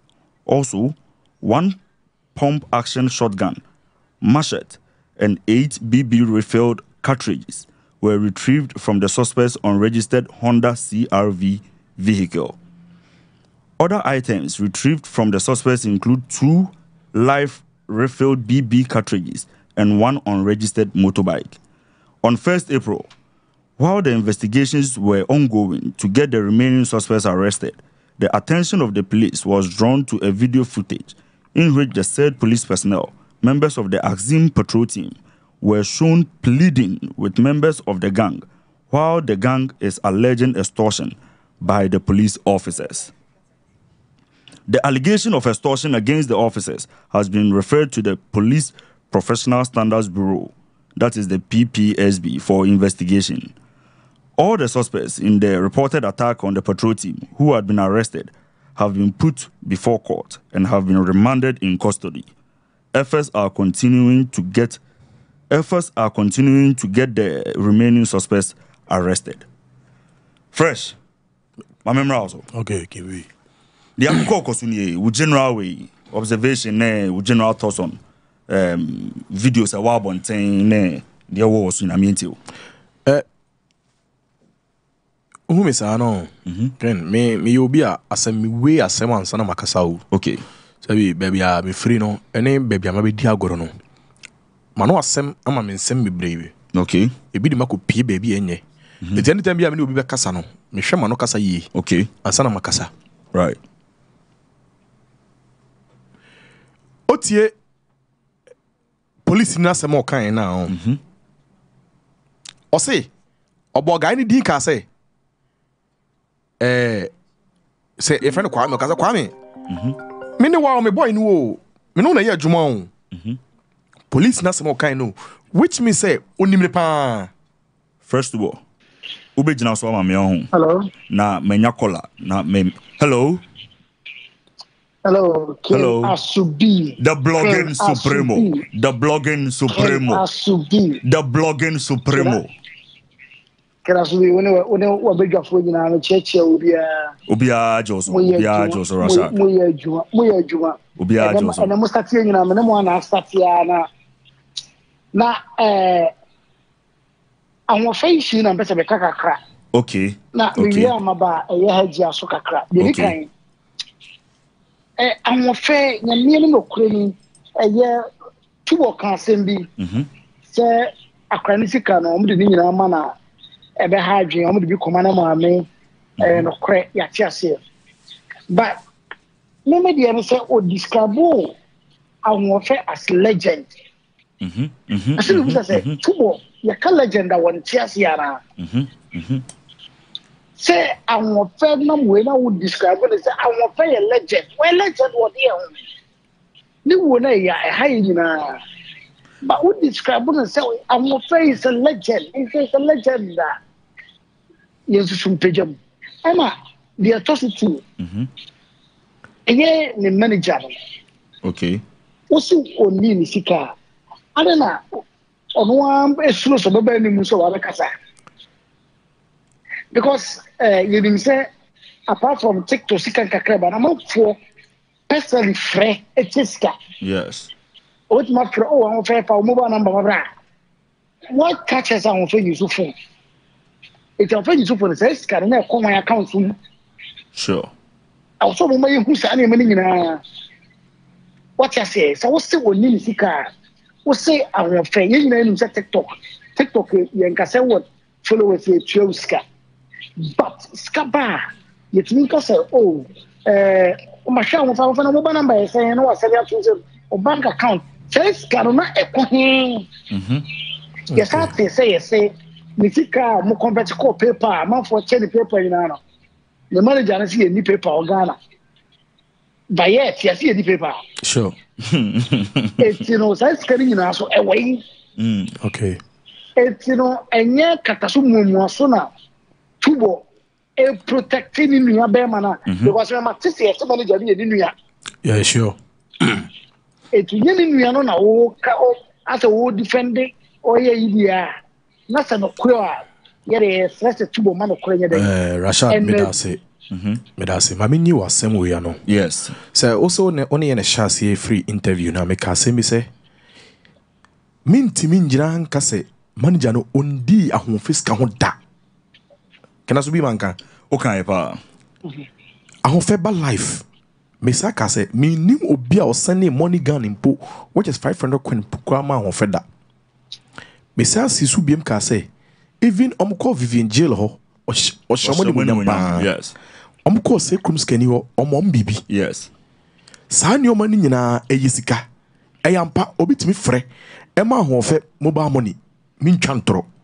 ɛno tɛ meka sɛ manager no sɛ ɔndi ahoɔfɛ sika ho bia me nyankopɔn anim ndi bare yɛntena se ne yɛndwene saa deɛ wei ho ahoɔfɛ hyɛ atade ahoɔfɛ te manager ne dɛm manager ne twɛ light bill ne water bill ɔtɔ nsuo tɔ biribiara ɛma ahoɔfɛ na ahoɔfɛ ɔte manager ne dɛm ahoɔfɛ kɔ hospitals ɛnɛ ɛyɛ me asɛ wamba ha me video bi kyerɛ kena so bi ne ho dwene na ahoɔfɛ ne yadeɛ mu wentimi fam saa video ne mba abɔnten mi kɔ ɛbɛkɔ kɔfa nsɛm bebree aba yadeɛ no nyɛ baako nyɛ mmienu nyɛ mmiɛnsa brother boy no wabɔ ahoɔfɛ ho ka ahoɔfɛ so ama na gyedin ahoɔfɛ ama boy no kakra ne nsa kɔna no expectation na mo hu no the way mo hu no sɛ boy no timers na ɔma no gye ahoɔfɛ no sika wɔ mu no ɛnyɛ saa na mo hu no nyakopɔn anim no korɛ afei na sika ba sɛ wotie ni ya afei na sika ba ebi te sɛ Shatawale Shazi asɛm a mekan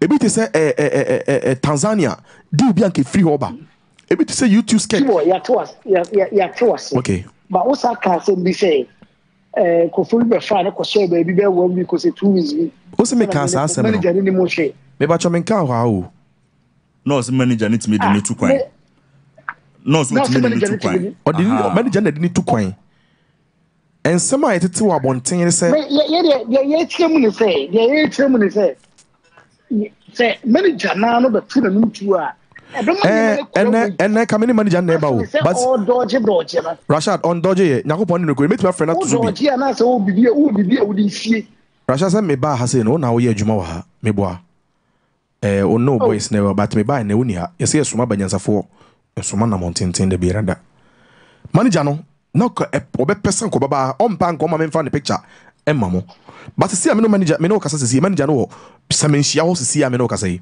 okay see me no kasa yi o manager no samenhia ho see a me no kasa yi Rashad manager no on dodging ko ba bia da Rash da obey free bia no o ma Ghana fo ntene nka yaba be video abechirem Rash my second issue professor me kan yes Hajia Bintu yes okay interview me say na wuchim so say a man you sex symbol ni other things kwaku ye ka so be a sex symbol me njini say otiase Samum Rash won't say o sex symbol ye dia ye ka so be a sex symbol oba ogina wa obia ni boso a na na kondo na no kwa do no na no kwa do no exactly what am I trying to say Matias pa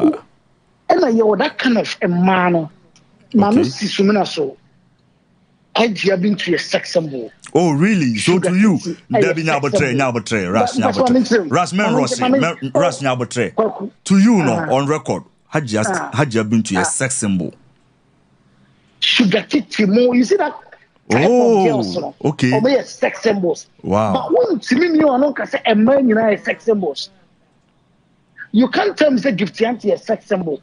Oh, say be you can't tell me say to Nana on the ohene to ohene dear. No, so be a sex symbol or be a sex symbol. It has not referred to Nipa Baku and anything. It could be a sex symbol. Anybody a bama be a piano. I cannot be so. Rash, so what kind of idea? And you'll be a bit like I said, you or babia, and as a bema bian who are sex symbol. Because you mean any pabako, regardless of your bar, and that's why you're bema. Rash, obia, who and any bedjan or preocupa, no beer, who and a combe, cannot Rash. Sex symbol in particular. You describe what babia or you educated. Intelligent. Okay, sex symbol at the movie for Sebia no nim definition ni. Ebia no ntiase yi. Okay. And a man Hajia ko kan say. E kan de o kan no. Sex symbol. Exactly. Okay. Me ntiase no. Okay. Also Rashad also ntiase na me boa. Me so ntiase no no. Eno ti na me beka say beauty lies in the eyes of the beholder. Okay. Okoka obo sugar titi asem. Me onya sex symbol mami. Enya won fe o. Debi enya won fe ho asem ne e ka wo. Tie unso oba bi o ha. when it ball ban so na. Aye. I said the only thing I said, the song for swing in sex. Aye. Oh. That is what we are talking about. Yeah, and Americano. Oh, so get it. I say, the song for swing. What any agents are? Many in cinema be off a quantity friend Snoop. Oba or Chene Pie or Ban, the Biana Tadis in Nazi. Okay. The Bia Shatadi. Who na? I just say meaning say Rash. You mean conclude say as I'm not kind a relative. So who? No, but one thing describe all women as sexual. Sounds so now also untimim entichim. Said you who are baby now condono. Said you had been to Casa Huna. Who say, who na with your baby or Saba and the condo Sabi sex or something no. Or so bar, I say, Miss Son for 1 year. Sex. It may bois. Said you to said your kind to said you no. Because Rash, Uti, Unze said you did kind said now Casa won't monitor na. Near say a sex symbol or icon is a person or character widely considered sexually attractive. It's not make sure say. Until go see gift anything because we sex symbol. Ebia to you, until I make Ebia ni kunu suhu na because kunu gift anti ebia ni kunu na because we sex symbol man. Tubo me bow. Describe as of mama as sex symbol. Rashuni baby. Unse a relative obi wo ha said the who so for mama said so for mama package no ho aba no. And yes I no bi be hu ne deal. Me ma won kasa biem. Me ba cho obo for wife. Me ba cho obo for wife so of mama. Rash, obo for wife. Me wuso asem. Me wuso asem. Obo for wife. Obo for wife. Rash.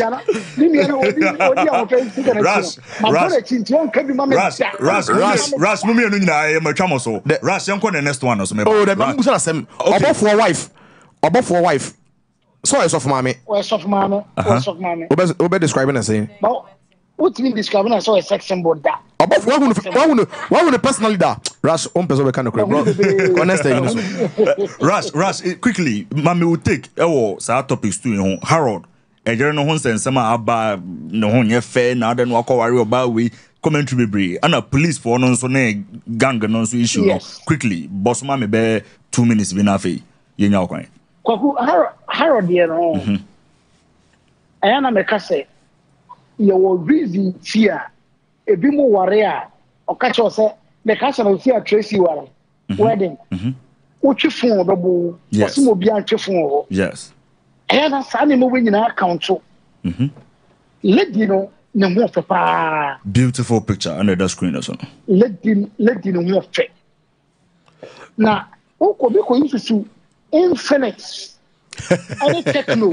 Rash, and a man do. I don't know how you say. Rash, and a man do. Oh, I could try to on a web picture. Social media send on Rash, and a man do. Program I say next we techno. I'm a let's say how I can we. Rash, how I techno so. Hey, Russ, not just a check me to the Okanasia and conform mobile program or more pictures now. I don't want to make us trouble power when you're busy. I am more pray. Look, pictures is beautiful, effect. And into the Panata photographer. Or you are about post all the photos on social media or a celebrity. No why they're much chibi, no more the Emonema. Almost opera no the phone but I near Kwakucha. No posting. Almost oh, yeah, no one your friend. You see, or more cassette. You see, again on your friend. Some men macroy or more cassano. Yes. Some cofoya and money be home. Some man you do more because more money or SS. Sure. You drew your visitors there. Mama, mobile canoe you miss it. Lamine Mohammed, me boy be ne mame ba school. Boy and the one now king of cakes e school. Rash ne mame ba o ka che say ne mame. What you say? Wow. And you know, we shouldn't allow people not the best day. Let the best day or enjoy itself. O she be nyan so bi wo aware no so ana. Se be ma no anya kukodua anena nkasa. One sha do a bit more for some weeks. The public appearance, be young. The self-esteem bit more conform. Piana a conform. Yeah, infinite phone now. To you know the waka woko. But when you say the nipa na affect and maybe no example. Okay. You call many copy that program baby. Okay. You celebrity be oh. Na me kokasa na keep say na interview. Sure. Celebrity me money di. All right. O kan say bi kire. Me tin say enani name. Celebrity no on kai class o kan say me kire. But enani name so im trim da. Okay, make what you say. Material can answer. Amma enani name say artist me pen asem da. Okay. Omo a na wonya friend ade tia. Okodi na biane on kai class o kan say bi to. Yes. But Obama didn't ya or general. Ye can't so much any pie. You know, say a nipa ye can't know. It's immediately because I only choose one, get on one face. Sure. Two, and post and one your file or could you still be one? And when the catcher almost say, I worry a young face. Okay. Nevertheless, John, no more face. Papa. But Empo said one year far. What did you saw one? And I say, our no ye, our a beauty pageant. Young most said ye, Cassanipo, young first social media. I'm off for the no keyboard gangsters. Yes. And a monkey can't some chinipa without thinking about it. It's from now on. I believe that we've been less and I'm not be more or be approaching other people. And quickly, my last take on police issues. Yes. Kokuna Nipa. Why you wanted my police? And on granted TV interview. Oh, live, yeah, on national TV. Police is trying to get so you interview. You know, in a part, the media needs to be blamed for this kind of problem. Oh, why do you shift? How do you interview a wanted alleged armed robber? Say Rash, a bit means what I say, a branch and shared the narration and the story in that bontena. The only way on also bit my proper no through the media. Until be also pay media person the number. No. So an ordinary number testing say. Media in your courts. Okay. Media in your police station. Okay. Asamaba. You know, a police before say we are suspected armed robber. Ya think of one when I'm with Johnny. What's when you're bonny, but with Johnny? When you're bonny, Obia Pamu with Johnny. What about the dream? What about what's baby at the time? And I offer for media for sign with you. I just saw the police declare wanted. I think the media is going to tell the police that you wanted interviews. Rash, maybe say coming with our symbiote. Your friend is saying, "Oh, share guy no watch a guy in interview bia." Oh yeah, no one of this social media controversial guy. Your friend is like Kevin Taylor, yes. So share a guy in the casting be or say, "Embra police for the bar honum no, or Fred Krum honum crime officer." Eka chen say, "Oh boys na bahawu, na masoti on the omo de meko." Show say interview no pa. Secondly, Embra wa yiri police ni no, e ampa se mimi kra kodwo. Se me di bim na obi di to asim so sana mekoto me brem ho ase na ma panipa na cho but police na some kind say if I say friend Kwame o ka say me say Kwame me ne wa so me ne wo na ye adwuma oso ne me na ye adwuma adentina me ma scam ka fam kwa na o sa de me ko me ba cho asem ye wure ni me nu che ko ne ma me nu meteoras asubi meteo a police for the course is so embarrassing. And we don't put for some refer the issue to the pips. Rush, they're embarrassing man or say or so more musicana and ask Ubunko today no.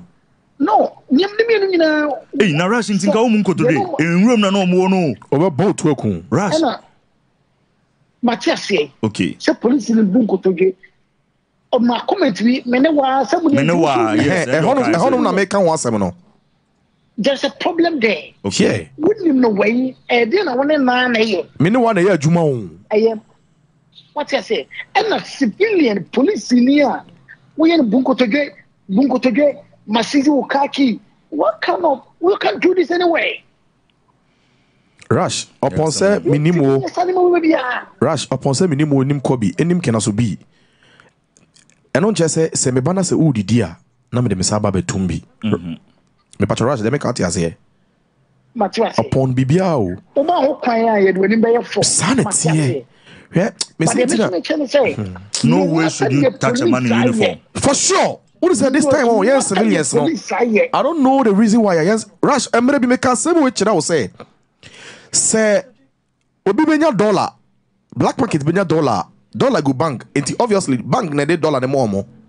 Secondly, say police ni obi a oye bad boy enam na bad boy ni wo two a when dey two ni ma bad boy no free sanity and nothing a guy can say of crime officer no matter the see a man in uniform ye no bunko toje how do you support totally how do you support Kwaku Rush the police did the first work arresting the boys and me bomb mabaso sure okay sure and then I pray say boy me say wonye bone on time media interviews, you know. For sure. Now on police patrol statements. Now on depending on who court. I am okay. Rush. The okano no correct. Rush, medawase. Media and your police station. Okay. Rush, medawase. Panansa na obekono. On a lighter note, when we say fresh tubo. On say anytime bia tubo beba bia no or the assemble. The other day, near soldier. And or the police now about inti enim say bi obesa aba no na say tubo no or the fire service for na or the fire service for I think say e bia next week mess aba ha na enkom she na mesha to rabbi Rush tell you be obi a only ame etra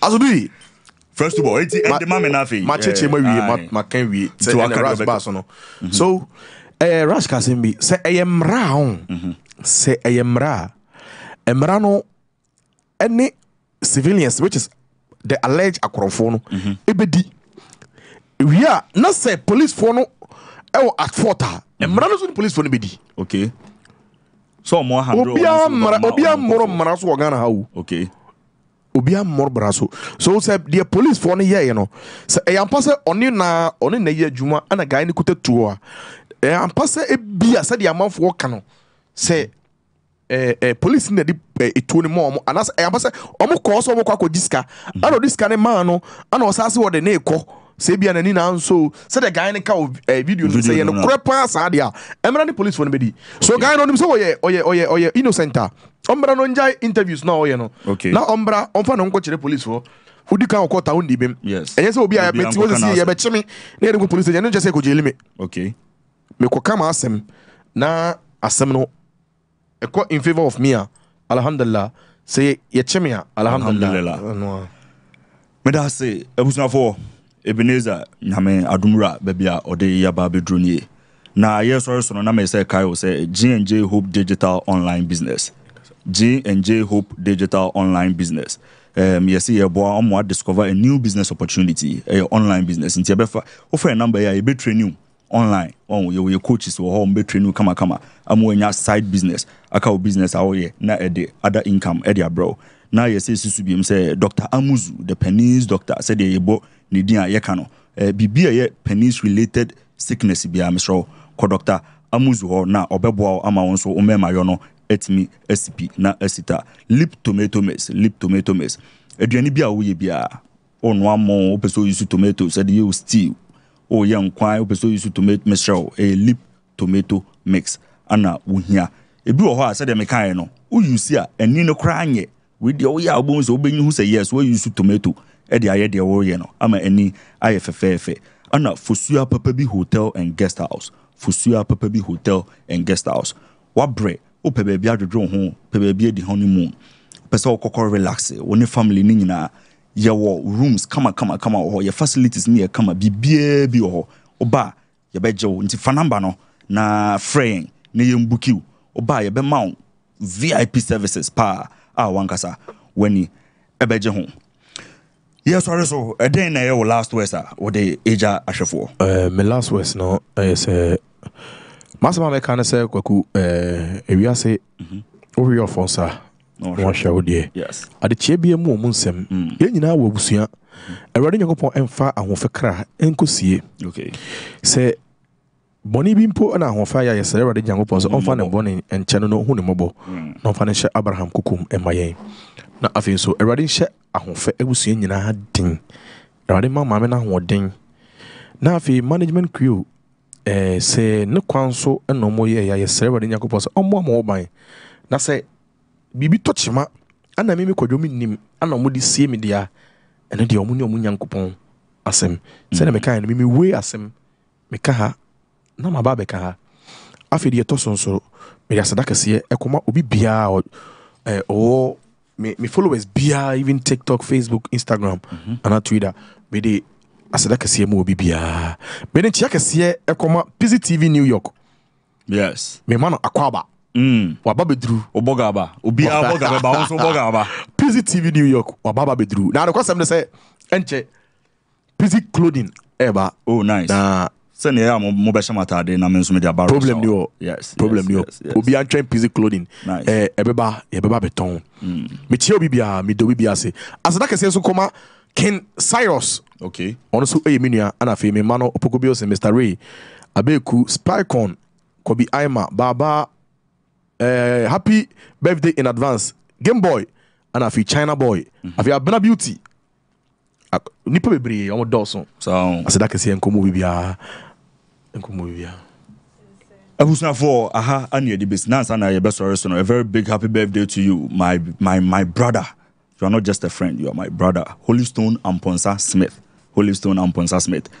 God bless you, bro. And no matter why I'm a make us a meka menweka enti Nyankopɔn nankasa onkrukra onu abusua ni nyina onso mu boys ni nyina obia say a very big happy birthday to you from George Reverson, Big Brother, Mr. Tabnacle, KKB, obia Nyankopɔn onhraw na onyo kese aha say ni ade dwumadi no besi said the onim dadan medin e de Ken Asubi wo me na from Berma Kokos one so a meje wo so nyame adoma Wednesday ye besan ehia Rashad babia obia ye chiao